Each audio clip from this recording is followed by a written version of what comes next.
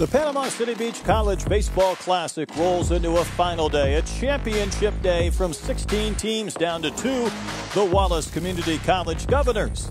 They were the winners a year ago, the defending champions, taking on the Gulf Coast State Commodores on a rainy and cool day in Panama City Beach. About 55 degrees, a little bit of rain, but this is the week of baseball we have had. You see Gulf Coast at the top, the #1 seed, a couple of one-run wins. Meanwhile, Wallace, the #6 seed, also had a one-run win early. A couple of victories after that, including a 5-3 W over Chipola to advance to this championship game.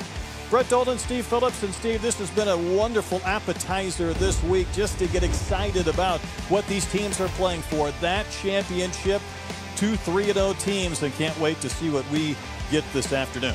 And getting a chance to play for a trophy. I mean, starting out their seasons, obviously the spring season just getting rolling, and the idea of going to a tournament and having something to play for, that they're just not regular season games where we're going out there trying to figure things out, but there's an extra sense of motivation to try to win.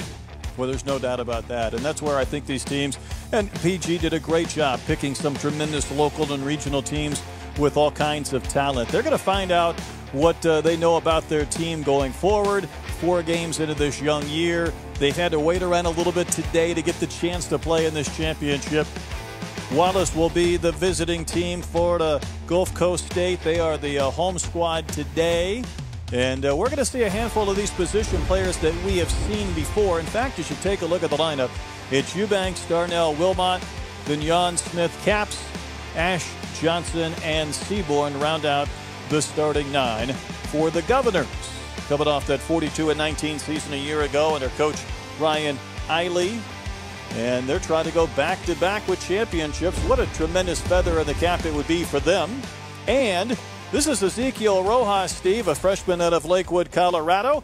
And anytime you get this deep into an event 4 days in, you've seen some of these pitchers before. Otherwise, you've used a couple of your top arms, so it always makes this day challenging. It can be, but I tell you, we saw Ezekiel Rojas pitch on Friday, and I tell you what, he was a strike thrower. He had great energy coming into the game. The team played behind him. He just got the ball, got back on the mound, and threw a lot of strikes, keeping hitters off balance. Tremendous location and command, a very repeatable delivery, and a very athletic young pitcher on the mound.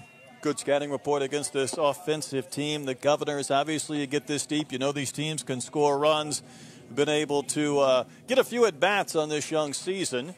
And for that matter, even Gulf Coast State, they played 3 games the prior week, so they're a little bit further ahead. But for Wallace, see if they can go back-to-back as Rojas finishes up his warm-up tosses. And, Steve, you're going to see a few guys blowing on their hands today. It's just a little bit different feel than maybe the 60 or 70 degrees from previous days. Well, it's interesting. We had the high skies on Friday and a little bit on Saturday as well. But a little cloud cover today, but the winds are starting to kick up a little bit.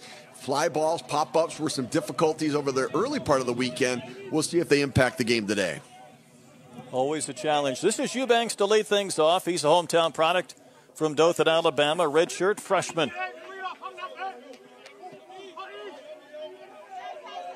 Big Corbin Carroll fan is Eubanks, and we are underway in our championship game.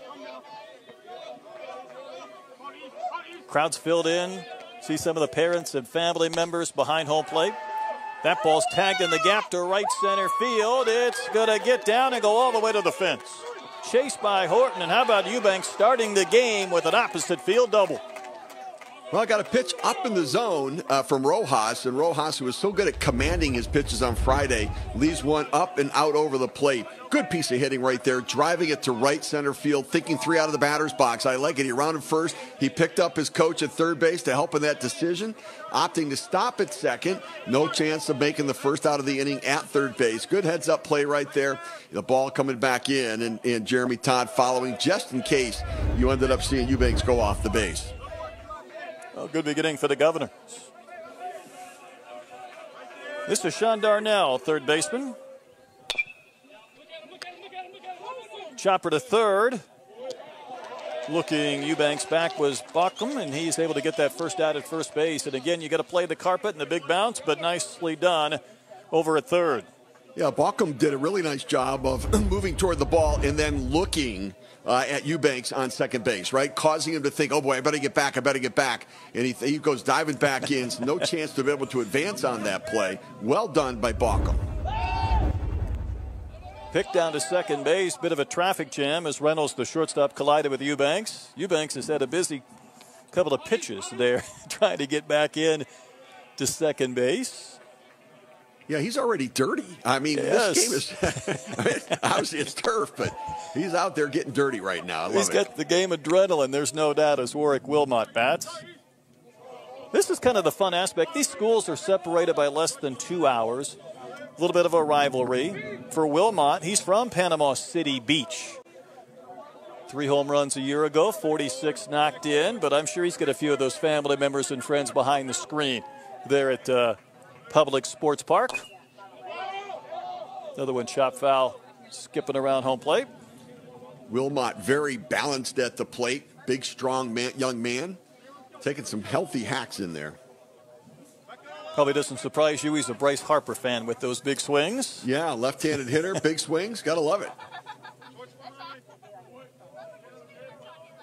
Just underway, a 2-1 pitch down to the dirt. Smothered by Wombalis behind the plate.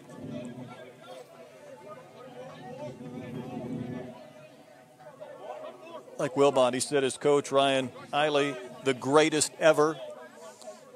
Really enjoys his head coach. He just took one back of the leg for an HBP, so there's a couple of Governors on base here in the top of the first. You know, it's just it strikes me watching this how little college players get out of the way of pitches that are coming inside. In professional, everyone's jumping out of the way in pro ball. He stays right in there, takes one for the team. I don't know if he could have gotten away from it. That one took a bite out of that. It's going to leave a mark, but not flinching whatsoever as he makes his way down to first with runners on first and second now with one out.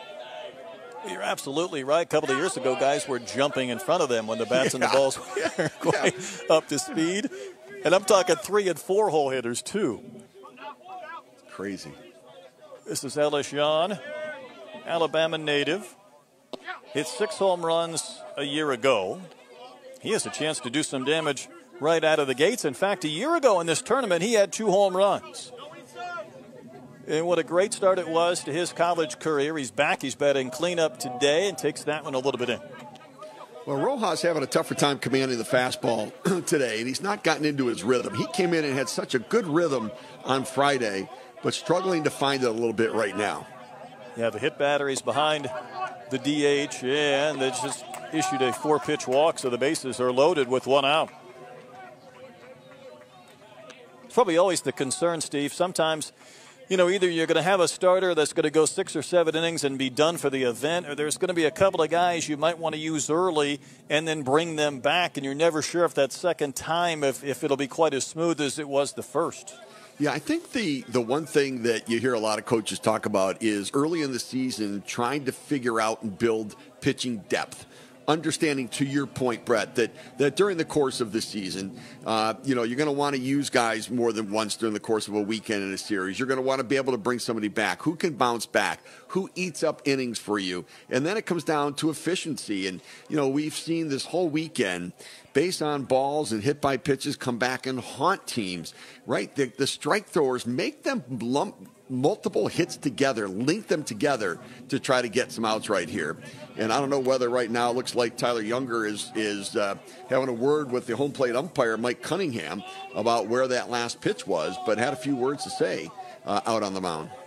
A couple of those pitches didn't look bad, but they're also hitters' pitches. They were at about the belt, maybe a little bit in. Nonetheless, you see the traffic on the bases. And Jake Smith, the second baseman, another hometown product from Dothan, Alabama, will bat. Rojas could really use a ground ball at an infielder. Just see him and miss up, and again, a little bit of run and miss.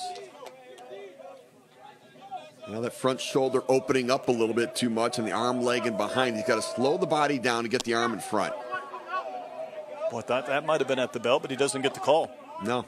So that conversation on the mound did not help so far. Did not. Really in need of a strike here, and there it is for Rojas. Bronx cheer of sorts behind the screen. Panama City Beach. Now he's working with a little more tempo, and he's got 2 strikes at about 15 seconds.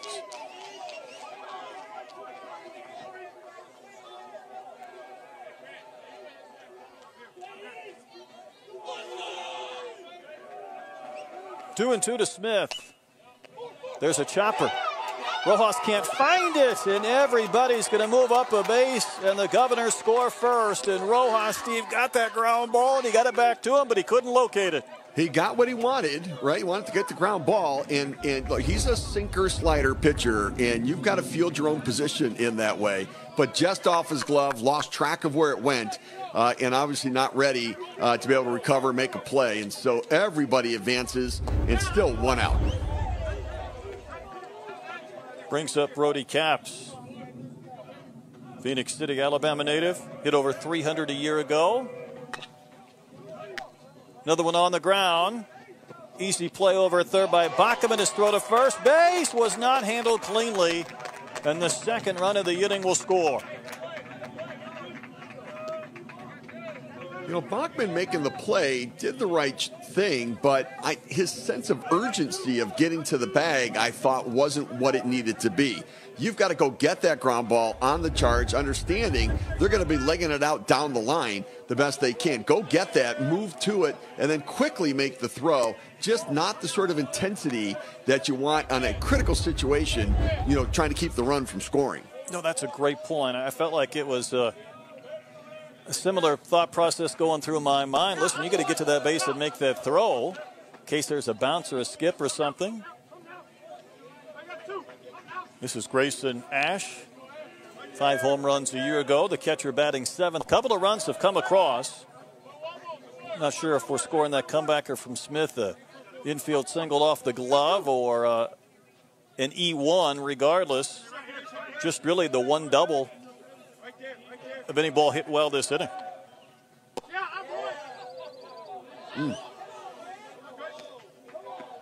Well, we've seen the entire weekend pitchers working the top of the strike zone. And home plate umpire Mike Cunningham, a bit different strike zone, not giving Rojas that pitch. Well, that one fouled away right there at the plate. Kicked up the line, I think. Did that bat go flying as well? It did from Ash. Yeah. You know, but here's the thing, Brett. This is a learning opportunity right now. And I understand, you know, Tyler Younger went out to talk to the umpire a little bit about that high pitch earlier when he did the mound visit. But it is what it is, and you have to just make the adjustment. You can't keep throwing there hoping he's going to call it at some point. You've got to make the adjustment and understand it's just not his strike zone in this game. Here's the 3-2 in that side. I wonder, Steve, if he's not necessarily aiming for this spot, as he just can't get it a little bit further down in the zone or maybe in around the knees to these hitters, these right-handed batters. Yeah. The ball back to Rojas, by the way, was ruled a base hit. Okay. I gave him the benefit of the doubt of my score column, but you never know. This is Logan Johnson, the 8-hole hitter.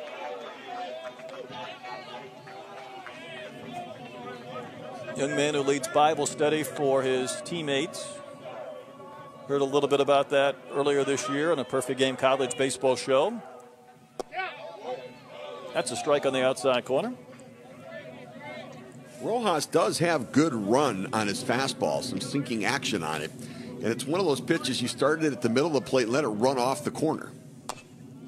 It seems to be pretty effective to these left-handed hitters. Big bounce to Prosek, the second baseman. He'll flip to second for the force to end the inning. But the Governors able to do a little bit of damage in the top of the first. Got a couple of runs on 2 hits. Could have been worse. End up leaving the bases loaded. But it was the infield single by Smith. Also a fielder's choice at a ball that kicked away. And this was the double by Eubanks that started off a 2-run inning.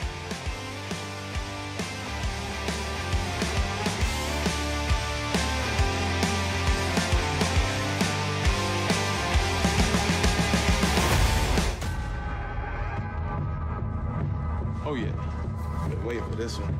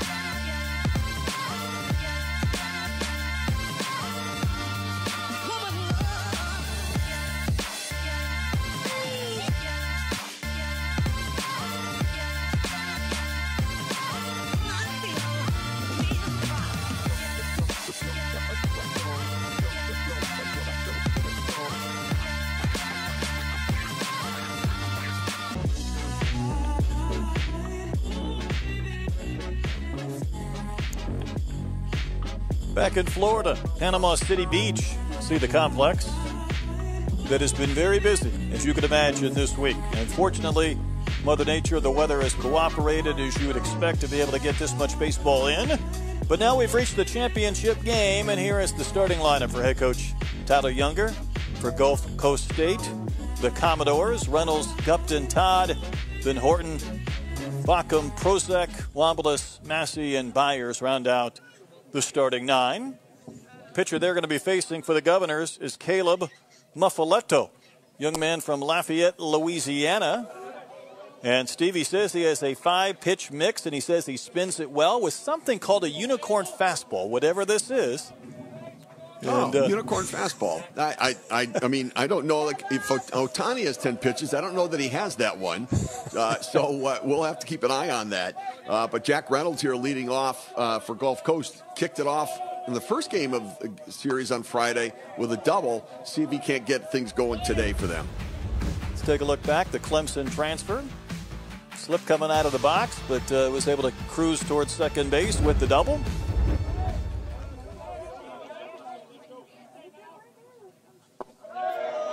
Pitch a little bit down and in. That one didn't look like the unicorn to me, so I'm waiting to see. I'll see if I can point it out to everybody. Caleb says, though, what has improved the most for him has been his fastball command over the last year. So we'll find out. Put that to the test. His mom, Melody, was a softball player there in Lafayette for the Raging Cajuns.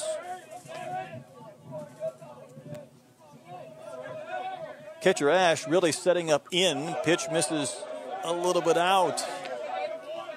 You know, Brett, over the weekend, one of the things on a lot of the player profiles, they talk about their parents and their parents' participation in sports. So many moms very athletic for these young men. Well, there's no doubt. That's ball 4 as Reynolds will walk. Always fun to see the siblings and the parents that have either preceded them or followed them into baseball, softball, whatnot. But that's a leadoff base on ball. So not the way Caleb wanted to start this bottom of the first after his team put 2 runs on the board in the top. You know, these 7-inning games, I think it just obviously it reinvigorates the urgency as far as getting off to a good start, maybe building a lead, or obviously then bouncing back from an early deficit. Yeah, and obviously getting a mound visit right here. It's interesting, right? It's first batter walk and a mound visit right away. Now, here's the thing. You get a lead and you say to yourself, go at the hitters. I mean, even if he hits a home run, it's just going to tie the game. Attack them. Do not put extra base runners on. And a lot of times the early emotions in games for college kids, their energy gets going and their body rushes forward in their delivery, the arm legs behind, and that's where you see a lot of misses to the arm side for pitchers. And this is Michael Gupton, the speedster. I just want to see this guy put the ball in the gap and run. We've talked so much about his speed and, you know, almost eye-popping world-class numbers. Perfect game All-American. Coach Younger said, Steve, the first at bat in the fall, he hits a stand-up triple. First time they got to see him, and he's legging it out for 3 bases, and that must have been something. You feel like you did such a great job recruiting when that happens.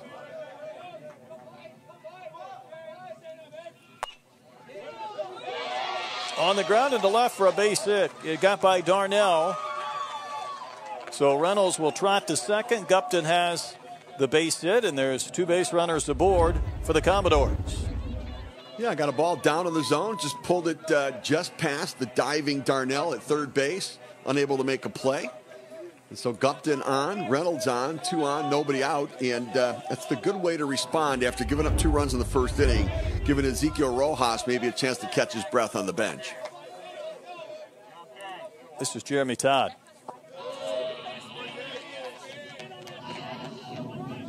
He's from Panama City Beach, Bozeman High School.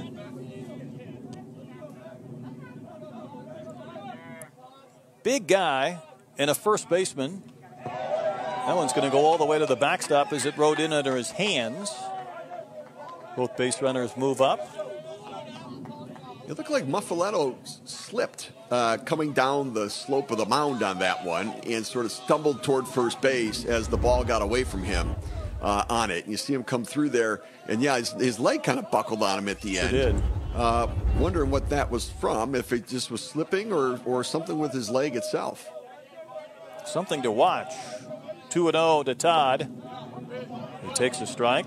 Maybe it's not a surprise. You see that frame there, 6'3", 215. Jeremy Todd's favorite player is Alec Boehm. He likes those tall infielders who prove that they can stay at those positions. Base hit here could tie up the game.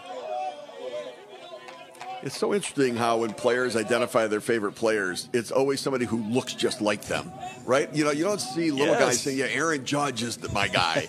You know, it's Altuve would be their guy. Yeah, provides a little bit of inspiration. That looked like a pretty good pitch, and it was called a strike to Todd. Otherwise, he was going to be on his way to first with ball 4. Let's see it again. Yeah, and little sinking fastball right there at the knees. Nice job behind the plate by Grayson Ash to lift that one up a little bit. Here's the payoff off the fingertips, and that's going to get by Eubanks into left center. Gupton has the great speed, remember, so he will turn third. And did he come home to school? I thought Eubanks was going to make that play on the carpet, but Todd must have had just enough to get it by him and send it down into center field. You know, Gupton had to wait a little bit because it was, you know, it was jam shot. You know, I think he almost wondered whether it was going to get caught in the air for some, and so he hesitated. You're right, with that speed, you would have thought I still might have sent him, but with nobody out and a chance for a big inning, it's the right decision to wait right now, because the likelihood is you will find a way to get him in, even with a productive out. Yeah, I was curious. I thought, you know, there's probably no way they're going to throw him out, but you're right, nobody out. No need to run into it out. Horton smashes one deep left center field. Back to the fence. It's going to take a bounce and go towards the wall. Gupton will trot home. Todd to third. A ringing double by Horton. And right back come the Commodores. They've taken a 3-2 lead. Wow, what a start. What a first inning of this game. But again, you know what? You get the ball up in the zone, you know, playing for the weekend. Everybody's got their teeth sharpened, seeing pitches, the quality of the at-bats, comfortable there. And he drove that into left center field, and he's happy about it, I think. And I'm not sure what that move was, but I think he's happy about it. He seems happy. He does. Here's Bacham, who had a big blast a couple of days ago. In fact, in a 2-1 win against Pearl River. And I think that was the first game of the weekend. He had a go-ahead homer in the 4th inning that proved to be the final run. Nobody out. Ash unable to secure that pitch. Wasn't sure if Muffaletto was going to get the call or not, but the count now 2-0.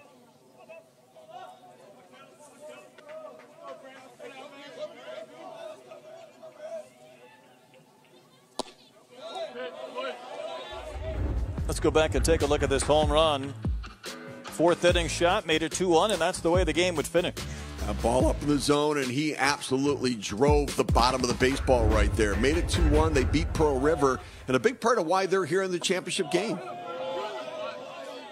And that's what's so unique about this event. I mean, this is single elimination, so despite the fact both of these teams are 3-0, both had some nail-biters early in the week that could have turned their fortunes in a different direction, but credit to them for both coming out on top through their 3 games to this point. That's ball 4. That's 5 straight, Steve, to begin the bottom of the 1st inning. Wow. That have reached. Yeah, you know, it's certainly not the way you want to go. And as we talked about, you're getting to the 4th game of the weekend. You've gone through your pitching. You're testing your depth. And, you know, you're also giving kids opportunities to show what they can do and how they can work out of adversity. And a lot of adversity is certainly here in the 1st inning.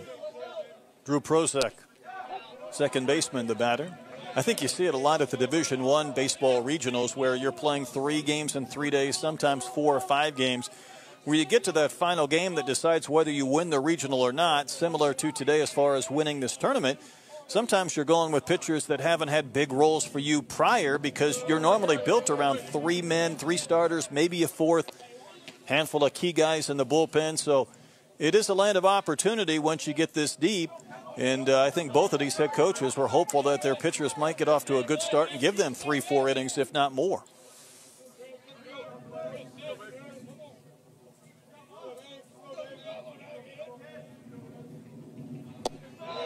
Big breaking ball in there for a strike. Got the breaking ball at the top of the zone, but like Cunningham, the umpire has not called the fastball much at the top of the zone.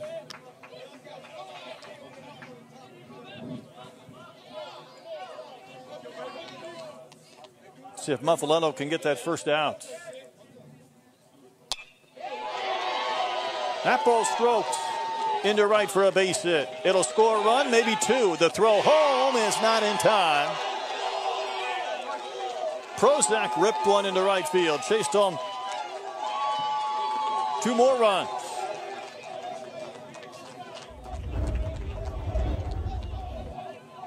Good piece of hitting.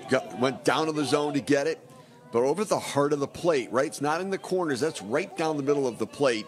Down a little down to the zone, but right in the wheelhouse for a left-handed hitter.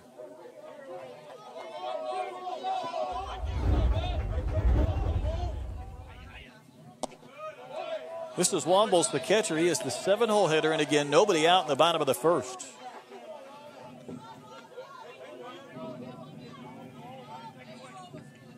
Phoenix City, Alabama native.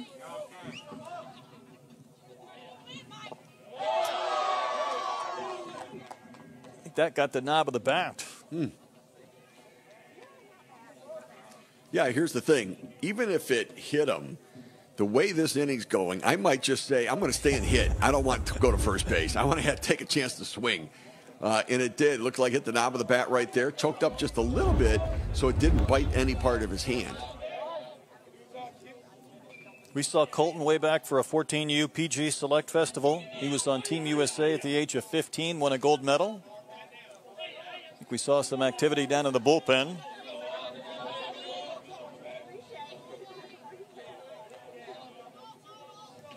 Four runs saw him in the bottom of the first after the Governors got 2 in the top. That's the pitch that Muffaletto has really been trying to calibrate, drop in for a strike, but he didn't get it. Yeah, if you can't get your breaking ball over, one, it puts you behind in the count, and then you've got to throw a fastball, and they're sitting on that fastball and driving it right now. Soft ground ball rolled foul. Better breaking ball right there, down in the zone. Right, start it at the knees and then break it down out of the zone to get the hitter to swing over the top of it, or the only thing you can do is try to spoil it and foul it off. Like exactly what he did. Governors need an out. Long pause before a 2-2 pitch. Off the corner and missing.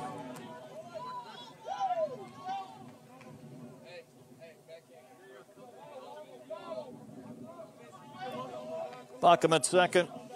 Prozac at first.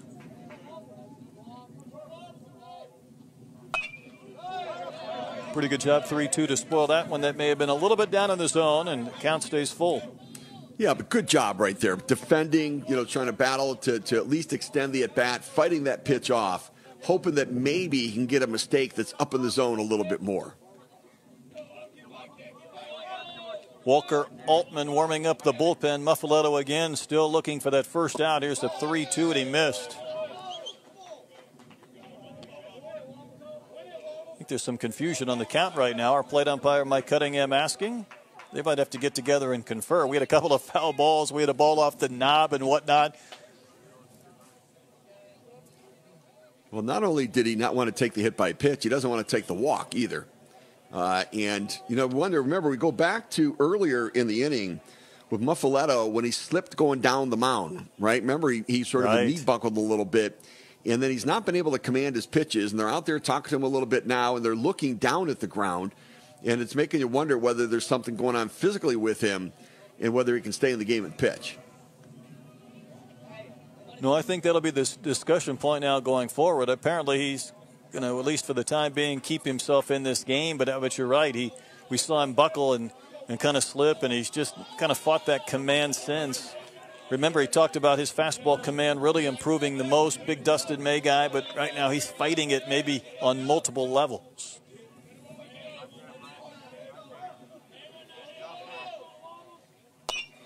Another 3-2.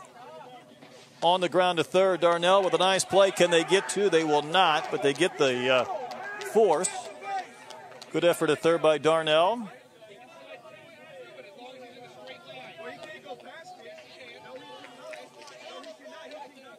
Governors really needed that one.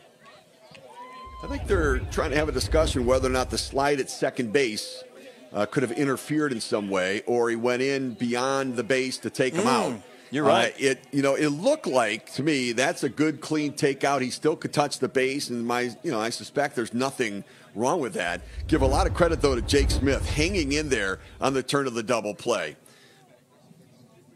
Ryan Eiley out there arguing the case about turning the double play, and was he in some way taken out illegally that could cause the double play to be finalized? It's a little bit easier, I think, to gauge intent on dirt than it is on carpet. Sometimes you can really just go in hard and try and get there quickly and then just go for a ride. But it did make a tremendous impact on Smith. And you're right, Steve, just a great job to hang in there. It's a wonder that throw didn't bounce a couple of times or maybe go to the screen. Yeah, he did a great job hanging in. Now, one of the things at second base, you want to make sure that when that happens, and I guess you're going to make a pitching change here, but when that happens and you're at second base, you want to make sure you get up in the air so that when you get hit, you don't have your foot locked into the turf and your knee potentially at risk of getting hurt. Talked about Altman.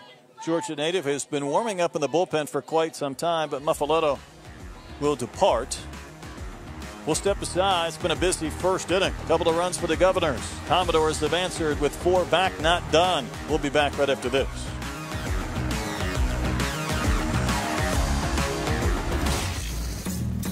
I never let myself believe that I was gonna be in the big leagues. I always worked for it until I achieved it.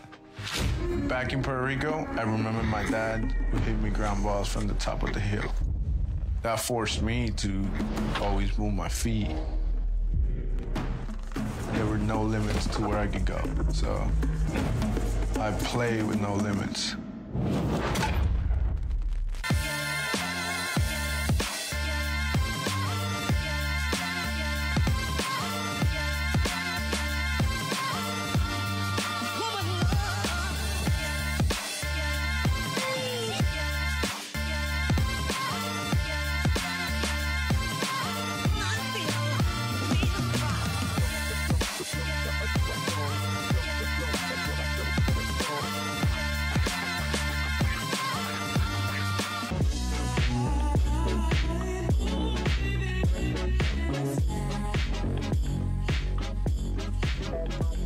Good look at Walker Altman, Georgia native. Tore his labrum back in his junior year in high school, so that's a bit of a process coming back. His fastball will sit 85-87, curveball 72-74, mixes in a change as well. Clayton Kershaw is his favorite player. He inherits a little bit of a mess. 4 runs have come across already, a couple of runners on base. He's like any left-hander. He's got a little bounce, a little crazy to him already. Long strings on the glove, dangling and flopping around out there. But what I do like is they need a little energy right now, right? The defense has been in the field for a long time this half inning. And so to have somebody come in that wants to just attack hitters and have that energy could lift everybody up. This is Colton Massey, the DH.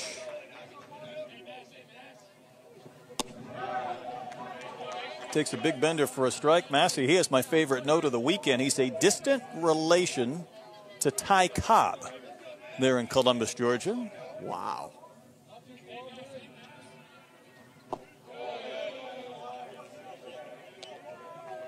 One ball, one strike. You notice I mentioned he was a Kershaw fan. He's wearing 22 as Altman. No surprise there. Right.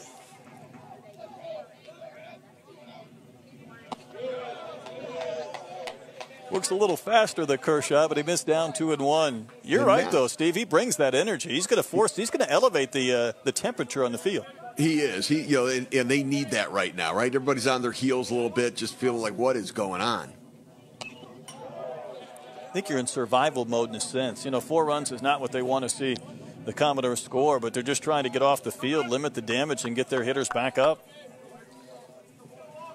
Now, Altman wearing 22 for Kershaw, and Massey wearing 24. Ty Cobb didn't wear a number, I don't think, when he played. You knew tied by the spikes. Oh, did that thing kick fair? How about the strange bounce off the carpet? Massey's going to get himself a base hit out of that. And an RBI. Wow, that's living right. I mean, that is the spin of the baseball, taking it back in off a turf, which is so interesting, right? That it actually comes back in, and that's why you play it out. Now, you see the runner coming down the third baseline, and Wallace, and you think to yourself, don't get hit by that ball, because he went into fair territory to avoid the defenders, which was the right move. But coming down that third baseline, and he says, all right, I can't get hit by the ball. I know I should be in foul territory, but to avoid it, I had to go into fair territory. Yeah, that was dangerous. That could have turned out a much different way for the Commodores. Bank Byers, the 9th man to bat this inning. 5 have come across.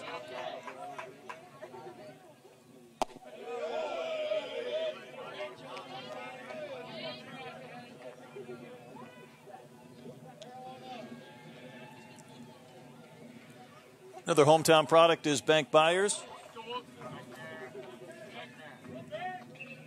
Goes by Juicy J, his nickname. He fouls one right at the plate. Interesting. His initials are BB. So, I don't know where the J comes from. Yeah, it makes you want to ask an immediate follow-up where you get Juicy J. It really does. Like, why is that your nickname? Yeah. He's a big Mookie Betts guy. Ahead in the count, 2-1.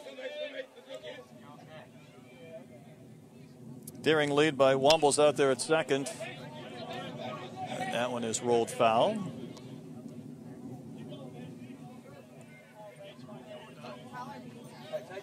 Byers had an uncle that played at Alabama. His grandfather played football at Alabama. Had a brother that played football at Troy, so another athletic family.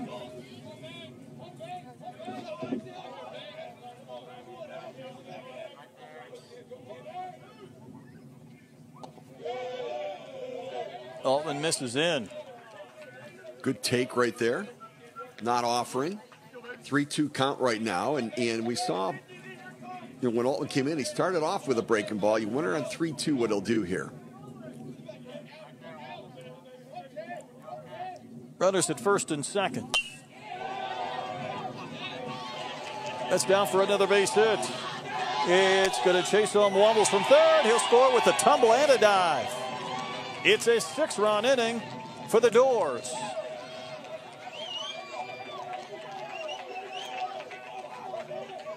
Well, good battle at the plate. Byers did a really nice job taking it 3-2. Short, quick stroke right there, right? Cut it down, understanding 2 strikes. I want to put the ball in play. And I really like that approach. Did not try to do too much, right? You see so much right now at the major league level, guys swinging for the fences, but he really cut his swing down and said, let me just get the bat head to the ball and see if I can't put it in play. And when you do that, good things can happen. Turns the lineup over for Jack Reynolds, who walked way back earlier to start this inning.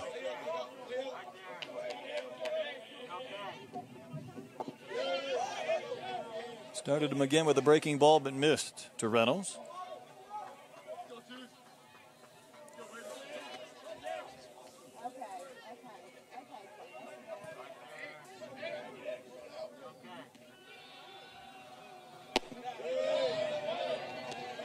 Pitch rides up and out.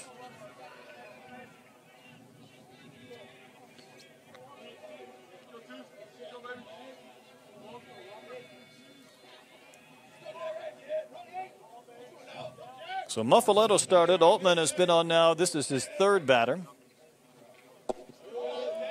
We asked these guys what their favorite baseball memory has been or event, and Altman said this event, just enjoying hanging out with his teammates and his guys. Well, he's not hanging out now. He's been thrown right into the fire trying to get it out.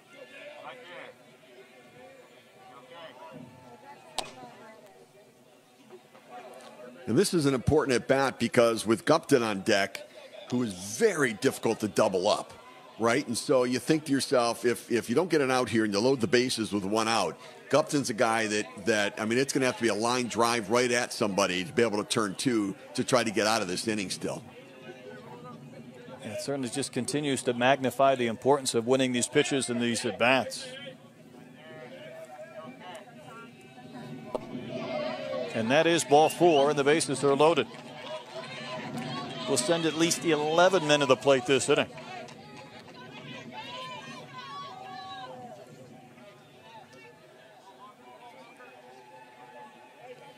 You know, this is where you're saying, listen, let's get strike one. Get in the zone, strike one. You know, let's focus on that. Don't worry about a perfect pitch. Get a strike right now. See how patient Gupton will be. He's got one of the 6 hits this inning for the Commodores. Offered it a low one, fouled it away, and it'll be at a play. You know, at this point, I mean, you have to ask yourself, do you catch the long foul ball and let another run come in? Or do you let it fall and, you know, try to get the out without a run scoring? I suspect at this stage, take some outs. Yeah, I was thinking the same thing. Right now, they have been so tough to come by. These defenders have been out there for a long time this half inning. Gupton chases, wave and a miss.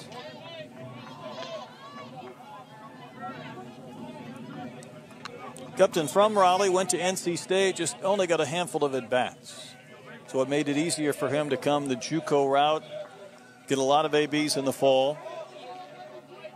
I suspect he'll see a lot in the top of this lineup for Gulf Coast State.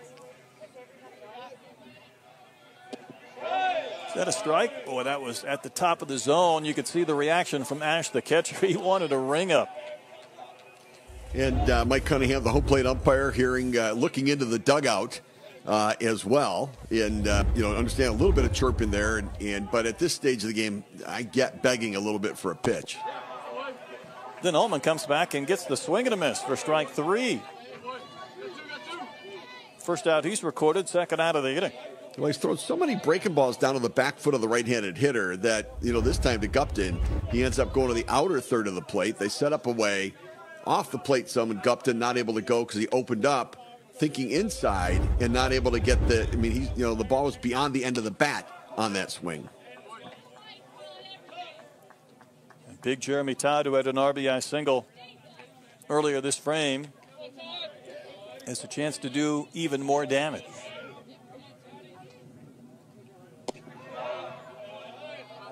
That's the pitch right there. You think if he can get those right-handers to chase like Gupton did, maybe it'll help him out, but Todd able to lay off that pitch, and it wasn't able to catch the outside corner either.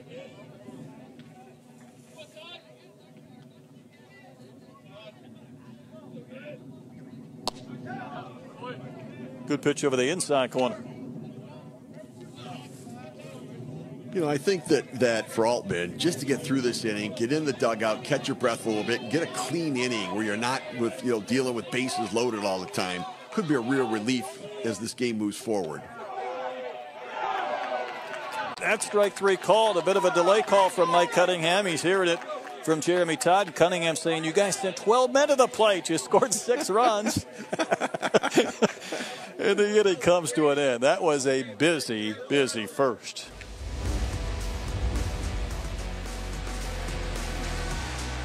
A lot of base hits to kind of run through.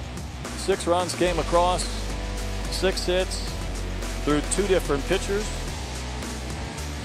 And quite a beginning for Gulf Coast here in our championship game.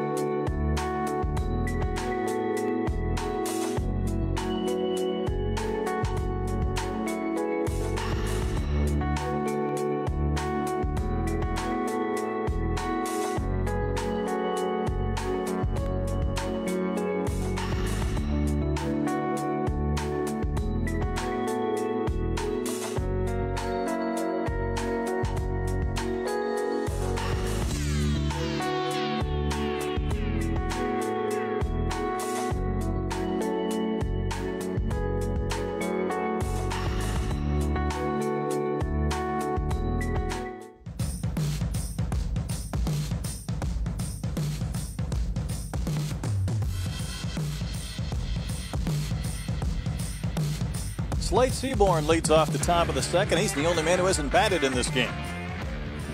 Facing Rojas. A couple of runs for the Governors in the top of the first, and then the Commodores answered with a 6th spot at the bottom of the inning.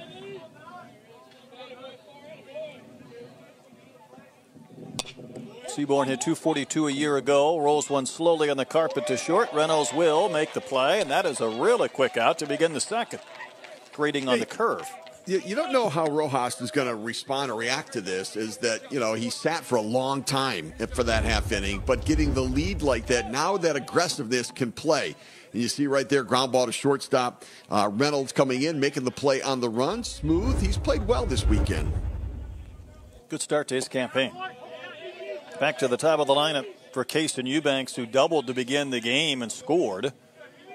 Wallace had an injury to their shortstop, Steve, Corey Berry, and it was going to be a big piece this year. So Eubanks has kind of taken over that role and has enjoyed his 2-base hit today. That double was today? It was a while ago. It was a while ago. That was an active first inning. I mean, the thought was, look at these Governors. They scored 2 runs, jumping out on top in the championship game, and now they're running uphill down 4.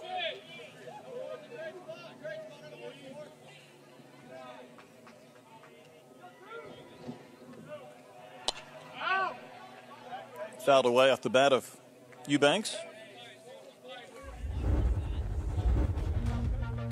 Just started this game. Yeah, good piece of hitting early in this game. Got a pitch up and out over the plate. Thought, I'll just drive that to right center field and get things started. And he was fired up getting to second base. That's on the ground to first. Todd took a little extra time to straighten and then throw to first to Rojas covering. And a couple of ground ball outs here in the top of the second. Yeah, well executed, though. The pitcher's fielding practice spent a lot of time. We've talked about a lot this weekend. But the ground ball to first base, and Todd coming over to range over to make the play. And, from Rojas, you've got to get to the base, right? Get to the base as quickly as you can. And then pause to be able to catch the ball and step on the bag. He's looking for a perfect inning. Is Rojas. Sean Darnell rolled out to third his only time in. Sophomore who hit .374 a year ago. So many returning pieces in this lineup. That's an easy big bounce to the pro second. How about that, Steve? A 1-2-3 inning with 3 ground balls. And they said it couldn't happen.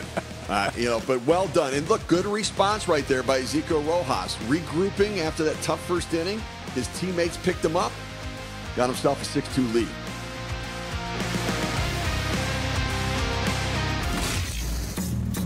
I never let myself believe that I was gonna be in the big leagues. I always worked for it until I achieved it. Back in Puerto Rico, I remember my dad would hit me ground balls from the top of the hill. That forced me to always move my feet. There were no limits to where I could go, so I played with no limits.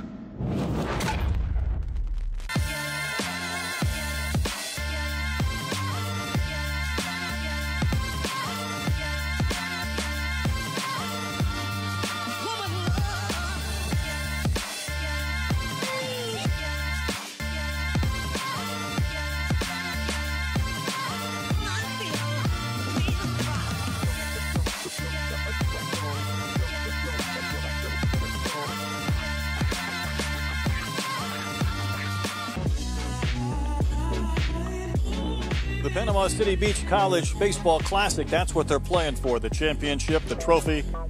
Wallace, of course, last year won it. I got a kick out of their head coach, Ryan Ely. He said 4 games in, I got to temper my guys down and say, hey, we've got 52 more to go, but it is a great way to start a season. A lot of momentum if you can win a championship here in Florida in the very first weekend. Certainly is, and they've got some work to do right now to get back into this one. And they need to put up some zeros. We've talked a lot about it. The key to a bullpen is not always about holding a lead. It's often hold the deficit and give your offense a chance to come back. And certainly Walker Altman is going to try to do that for them right now. He'll also have the benefit of a clean inning. He got a couple of strikeouts the last 2 batters he faced, the 2- and 3-hole hitters, so 4, 5, and 6 in the second. Horton, Bacham, and Prozac. Cole Horton had a run-scoring double. Really kind of kick-started that frame.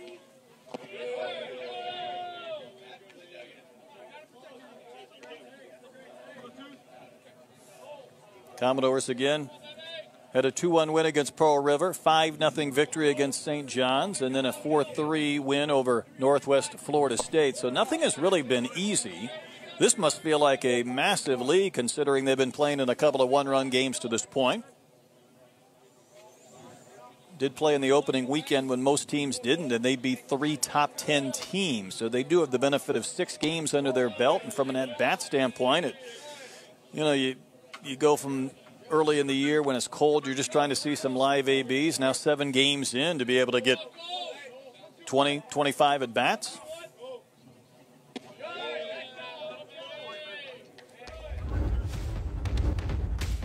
This was earlier today, Steve would say. Just an inning ago, this double to the gap as Seaborn got over there and cut it off before it got to the fence, but still did his damage. He certainly did. Went down and got a fastball down to the zone and drove it. Another pitch right there. Good, healthy swing. He likes the ball down to the zone. He just drops the bat head to it, gets the bottom half involved in the swing. Big, strong young man.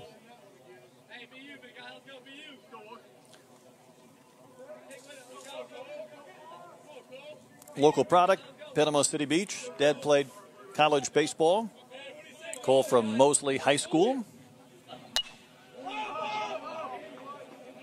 Horton didn't look like he got that quite off the barrel, but he flies it to center where Seaborn is there to make the catch.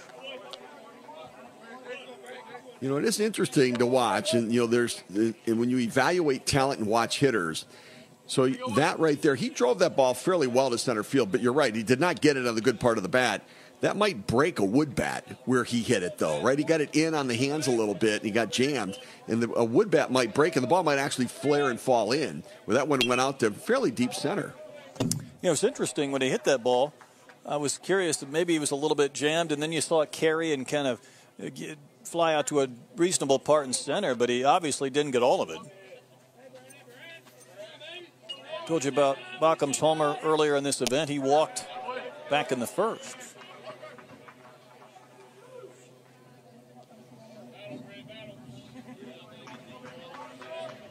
Altman's got that bounce back to him. We'll see his chest kind of breathing. He's fired up. Missed that one down and in.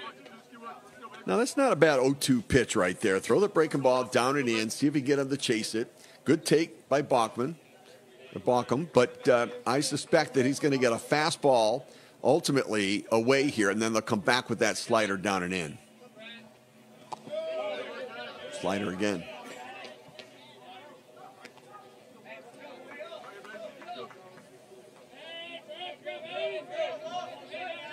He's both trying to keep this deficit from ballooning and also trying to find a little momentum. I'm not sure how long they like him to pitch today, but that's down for a ball. When your starter, Muffaletto, gives you a third of an inning, that might change your thought process on how long you'd like to use Altman. One thing's for sure, he doesn't want to lose him after starting 0-2. Chopper's going to, well, that's a foul ball at the plate. We've already seen one little unique bounce off the carpet. But that was called foul right away by Mike Cunningham behind the plate. It doesn't matter what level of baseball you're watching. Base on balls, walks, come back and haunt you. Extra base runners, they move in advance runners. They just... they change the positioning of defenders. The first baseman's got to hold the runner, creating holes in the field. Make people earn it. Don't just give them the gift of putting them on base. It's a pretty good pitch. Called ball 4. Altman was trying to dot that at the knees over the inside corner to the big right-handed batter, but just did miss. Maybe a little lower in. Yep. And not quite framed in the way that he could stick it from Grayson Ash behind the plate. A lot of times you just want to reach out and grab that one and hold it right there to give the umpire a look before it moves itself out of the zone. Drew Prosek had a 2-run single last inning.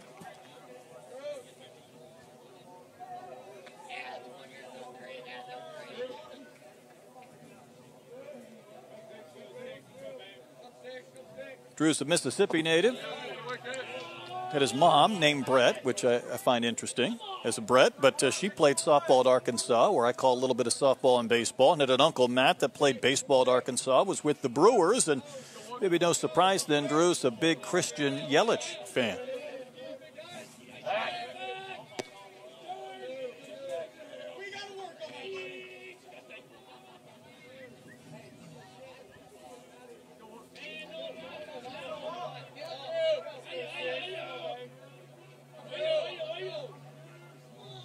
One on, one out, 1 ball, 1 strike.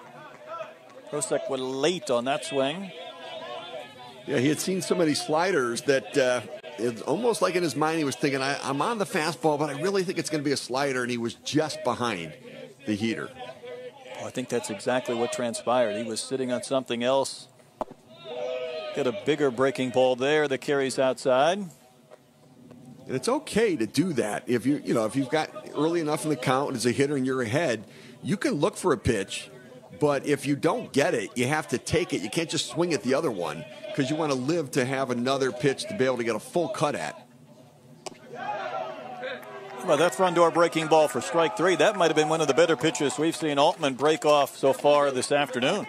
That was an excellent pitch, right? The breaking ball. It's tough on a left-handed hitter because it starts right at you. You flinch a little bit and give up on it. And there it was. He flinched a little bit, then Prosek gave up on it, and then it broke right into the zone. I have nightmares still about that pitch from my playing days. That's no fun.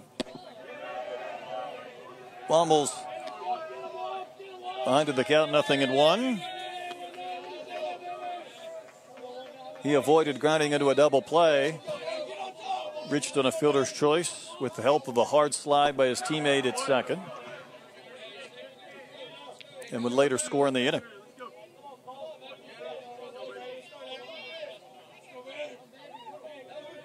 Eight runs combined in the first. If Altman can retire Wombles here, we'll have a scoreless second. He does just that. Back-to-back Ks. He got Prosek looking, gets Wombles swinging, works around the walk. 2 innings into our championship game. Kind of held serve that frame on this nice pitch. Getting over 6-2 our score.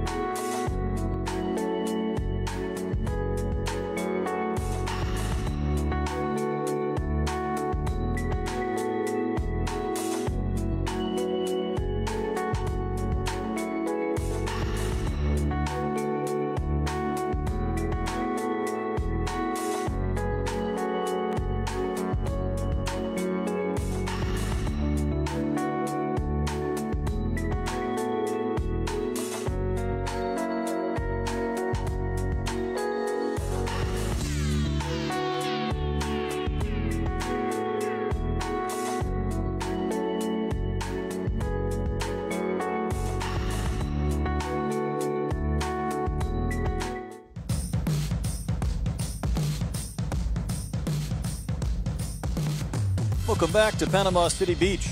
Go to the 3rd inning, 6-2 our score. Gulf Coast State in front. Governors ready to bat here in the 3rd inning. See our QR code in the bottom right of your screen. Scan that. You can download Perfect Game TV. All of our games, our shows. Great app to stay involved with the pulse of amateur baseball. Warwick Wilmot hit by a pitch in the first. Leads off the 3rd. Well, certainly Walker Altman, pitching for Wallace, got the momentum shifted. You wonder whether it's translated into the offense now. almost in a little bit of sunshine as well. So we went from some cooler temperatures and some rain and a lot of runs in the first to maybe just enough sunshine and a little more pitching as we get into the third. You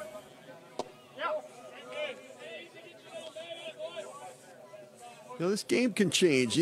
People don't always think about momentum in baseball, but what that happened that last half inning, to get out of that, a couple strikeouts, turned the tide. It was a nice pitch there for strike three at the knees inside corner. As Rojas able to dot this one exactly, I think, where he wanted to spot it. Well, he keeps going to that outside corner, and then he comes right back inside right there and freezes him. Right, every pitch has been that two-seamer running away, and then he comes four-seam fastball on the inside corner and freezes Wilmot. This is the DH Jan, who walked and scored in the first.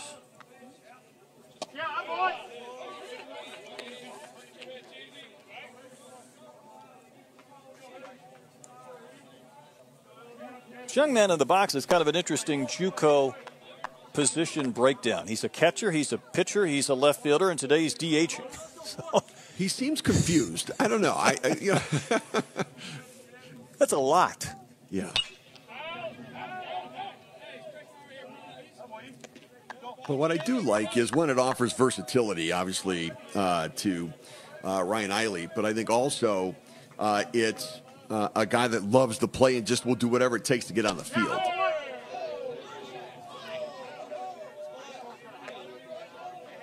Yeah, it certainly is a benefit for Coach Eiley to have that option, maybe to bring him on to pitch a couple of innings, throw him in the DH spot if need be, catch.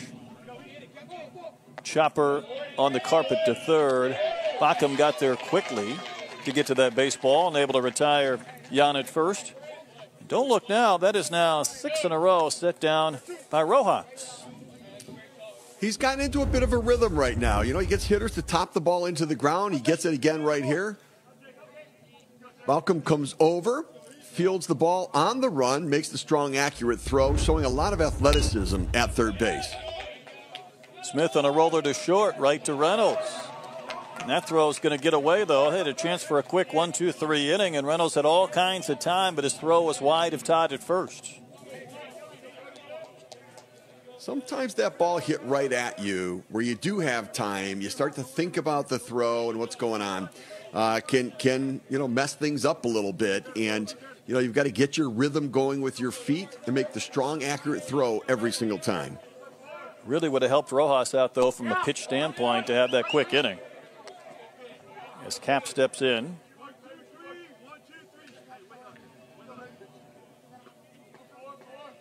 Reached on a fielder's choice. Is only at bat. Did get an RBI. Good pitch for a strike. Well, 7 of the 8 outs that Rojas has gotten have been on the ground.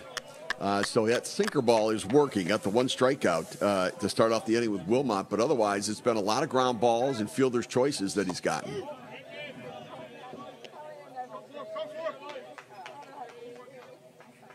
Trying to put up a 0 here in the third and keep this at a 6-2 game.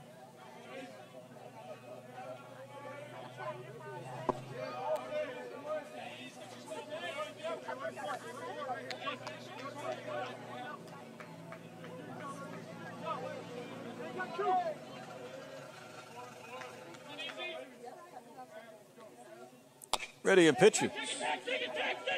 Another chance for Reynolds. He'll take this himself for the fielder's choice to end the inning.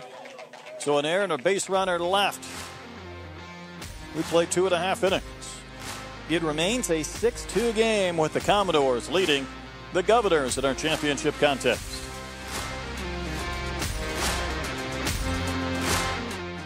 What's going on, guys? I am with Soldier Sports, and they just newly released their Tank BB Core Drop 3.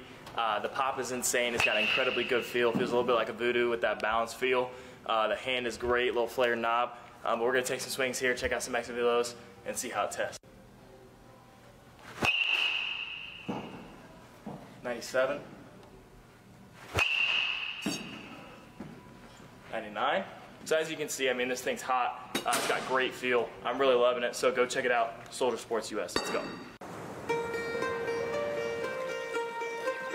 Being in the wild is the best when you're with your family. We do all kinds of different things at camp. Go fish, surf, dive. I think I'll probably be coming out here the rest of my life.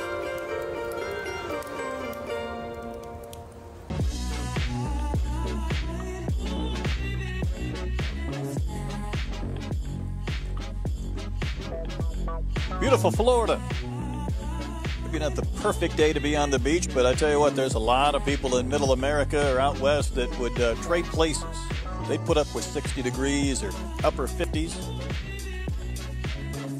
Like Darren Sutton out there floating on that flamingo in the water. I think it was. Yeah. I think that's exactly who that was.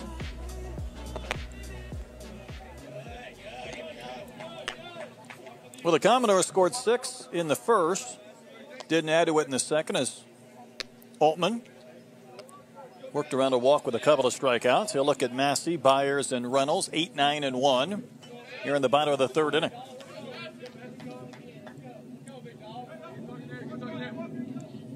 Massey had the infield single on that little chopper that went up the third base line and maybe hit a seam and then kicked fair. Massey's a good-looking athlete. I mean, he is a big, strong kid, 6'2", 185, good frame, a lot of projectability there, and obviously the good bloodlines. It's interesting sometimes, and listen, my son played JUCO baseball just a couple of years ago, and you look at kids, and sometimes they look obviously undersized. Every once in a while, maybe you don't get the best body. Sometimes you get a kid you know he's going to put on 10 or 15 pounds. That'll propel him maybe to the next level, an opportunity to play at the D1 ranks, if not get drafted at some point. But this is a good frame, you're right, by Massey.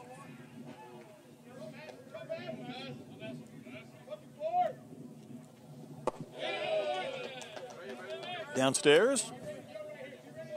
Hanging in tough on the left-handed pitcher, Altman. But Massey doing a good job. That front shoulder stays closed. He doesn't give. Well, he's got the elbow guard. He's got the shin guard. He's got it all right now. Hello. Hard to believe Massey could lay off a pitch that close. Just a bit outside. Slips out of his hand a little bit here in the grip. And I would say more than a little bit. It slipped out of his hand, and it hit the bull, I think is what it did, for those who watch Bull Durham along the way. But, listen, right back on the mound, execute your pitch. He gets a swing and a foul ball. I think those people in that tent flinched for a split second when that ball was coming. I think the guys in the truck did, too.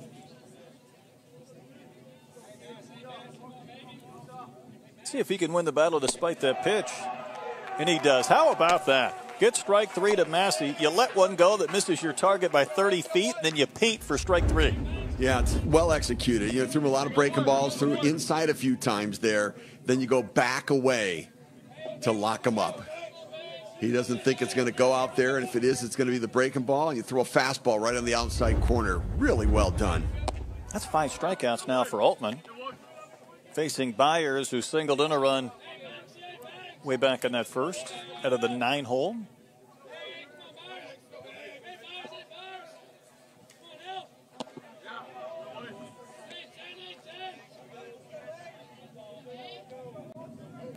Past summer, Byers played in a summer league in Baton Rouge, Louisiana. Hometown product, Panama City. Look at his numbers from a year ago, and there's a handful of guys that maybe played a little bit as freshmen.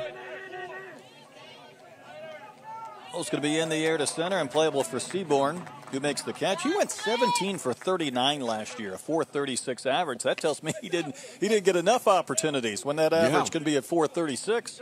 Right. Play him some more.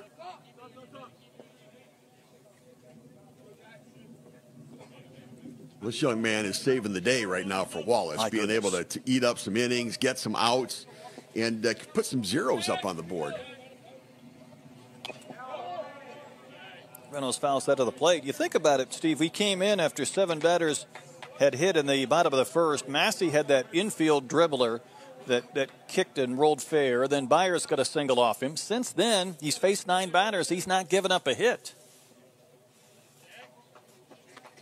Done a really nice job. And you know, listen, you give some length here, you may evolve into a starter instead of somebody coming out of the bullpen down the road.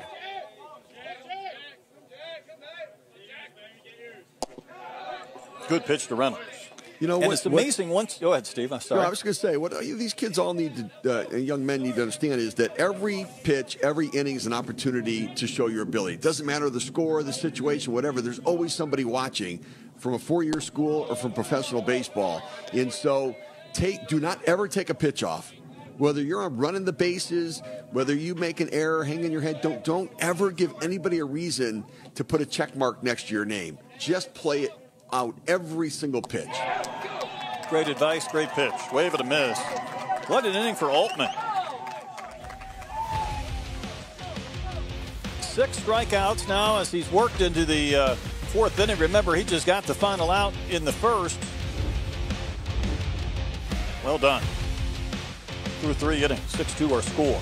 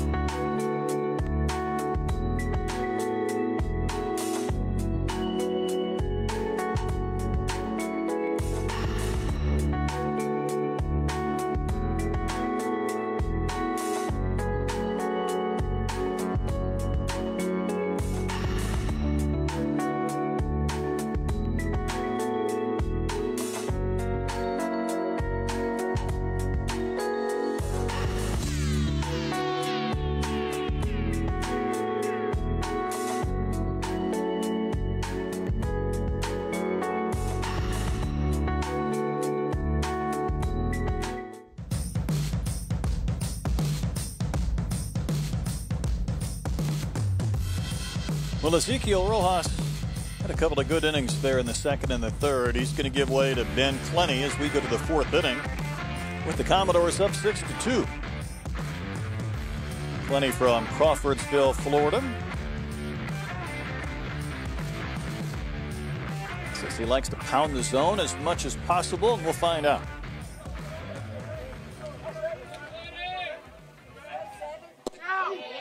This is Grayson Ash, the catcher, who walked in his only AB.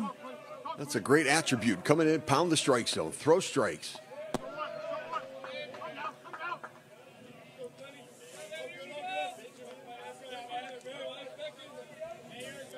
Ash a year ago hit .274 with 5 home runs. On the ground to short. Reynolds will make that play on the run. Retires Ash to begin the fourth inning. I tell you, Reynolds can really play some shortstop. You know, the ball, slower hit ball, hit to his right. You've got to move your feet to get around it a little bit, field it, and then make the throw on the run. And what I've seen is he's been able to make accurate throws. He had the one ball that got away from him, but mostly accurate throws from different arm angles, which is a great attribute for a shortstop. Because I'm not sure how many games they're going to play on turf. You start to get back to your normal fields, and that's where that footwork and that glove work gets tested even more, and the ability to charge a ball that might not be hard hit off the grass, off the dirt.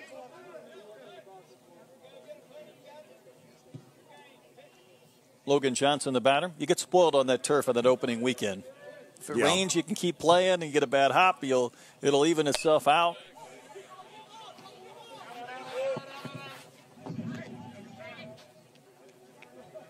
Yeah, what a great event. I mean, you know, we got spoiled with the weather on Friday and Saturday, and then obviously a little rain earlier, but it's cleared up nicely right now for the championship event.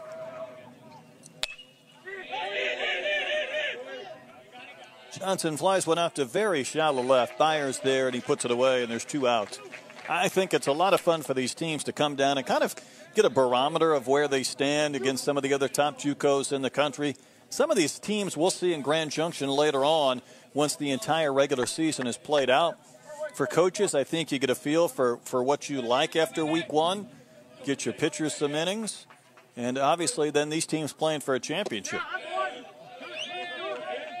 Yeah, this is just the beginning of the marathon. I mean, we're going to end up playing 50, 55, 60 games. You're 6, 7 games into the season. There's a lot of baseball left to be played.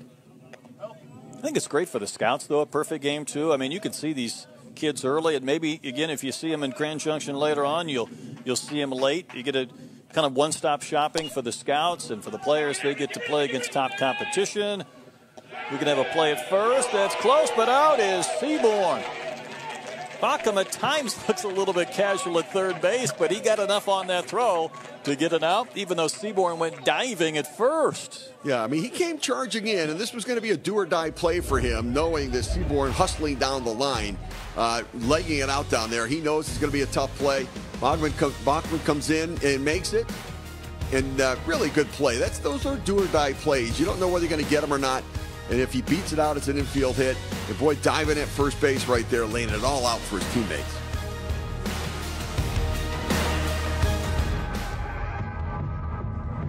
Oh, yeah. Been waiting for this one.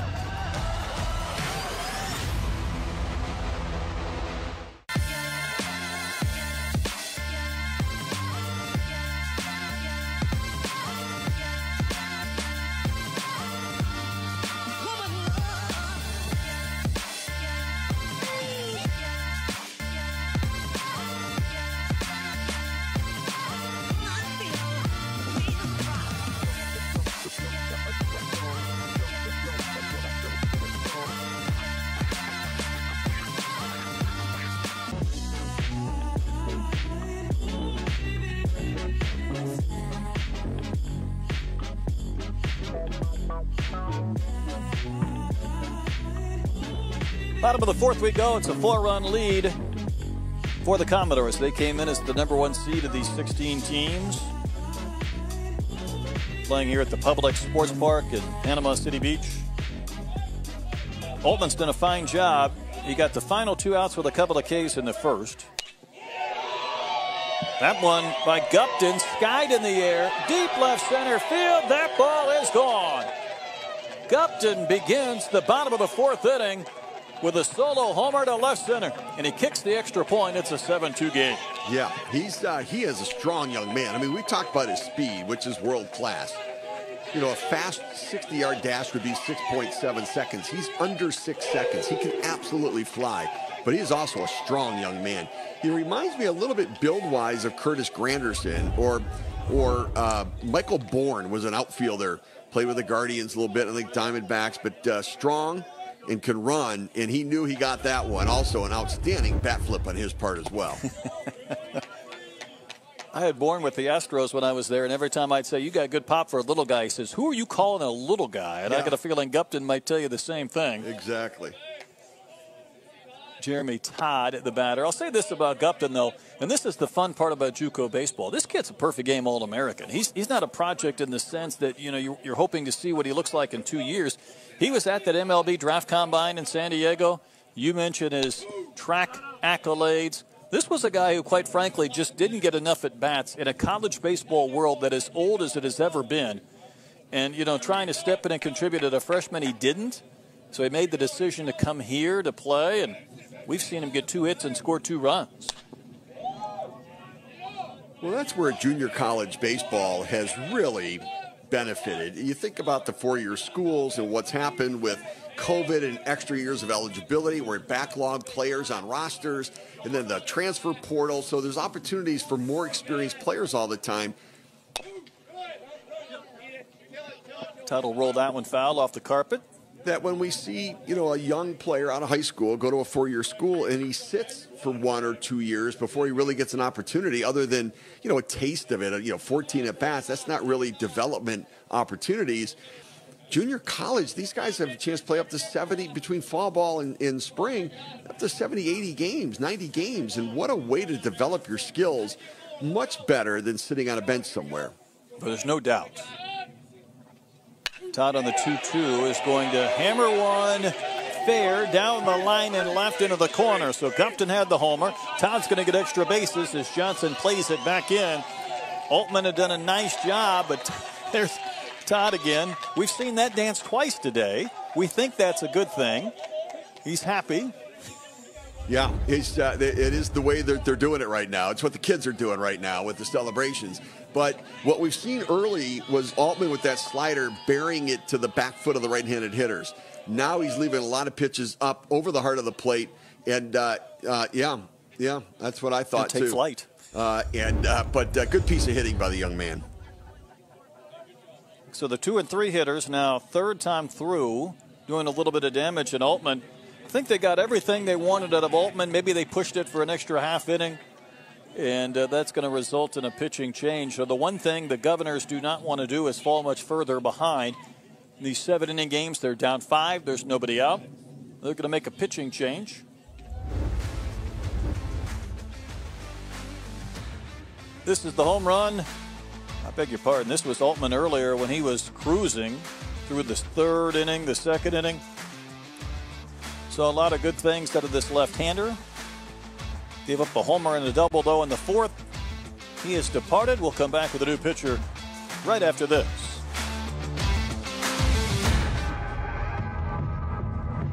Oh, yeah. Good wait for this one.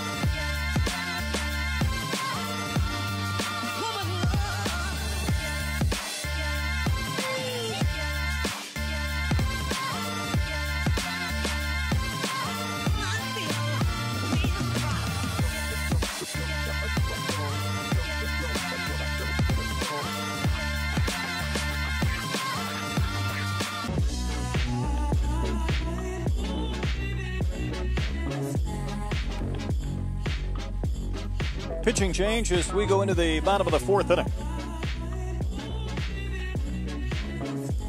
Braxton Taft coming in right now. Also an infielder and plays multiple positions, but being called upon here, into the 4th game of the weekend tournament where they need some pitching depth and some options, giving this young man an opportunity on the mound. He inherits a 7-2 deficit with a runner at second base. And that is Todd after he had his double.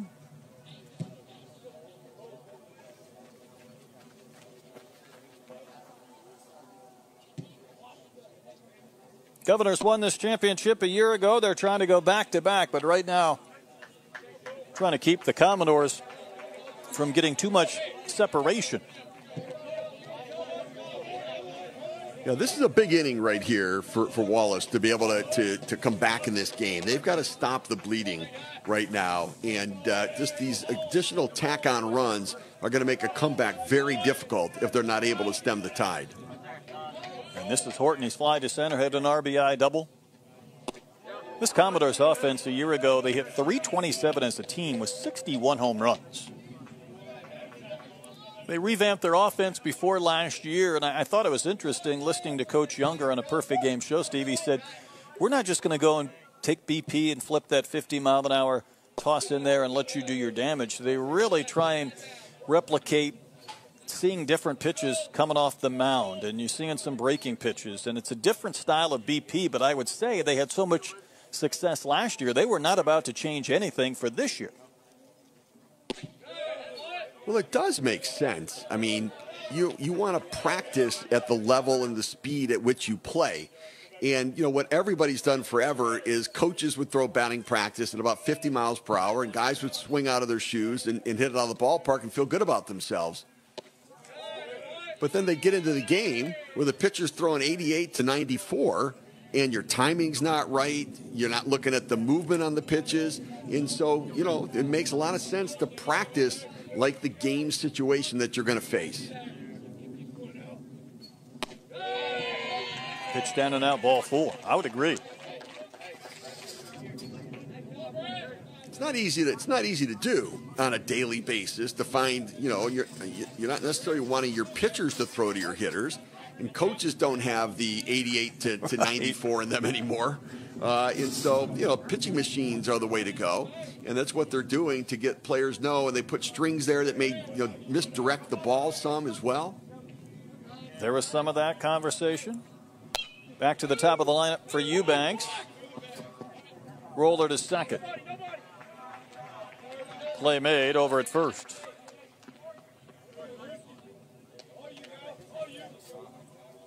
Yeah, this is, you know, we've seen a lot this weekend of first and second runners on and a ground ball, and infielders choosing to get the out at first base. And it may have been the right decision here, although at the Major League, you may see a shortstop flip it to second real quick just to get the out at second base. Not to get the double play, but to take the runner out of scoring position and to leave the double play open as an option with the man on first and third. I was thinking the same thing. Just get that easier out and maybe limit a possibility of another run coming across. And to keep the double play in order.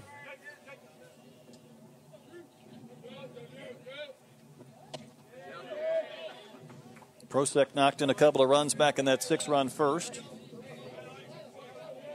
Commodores had not scored again until this inning when Gupton had the homer.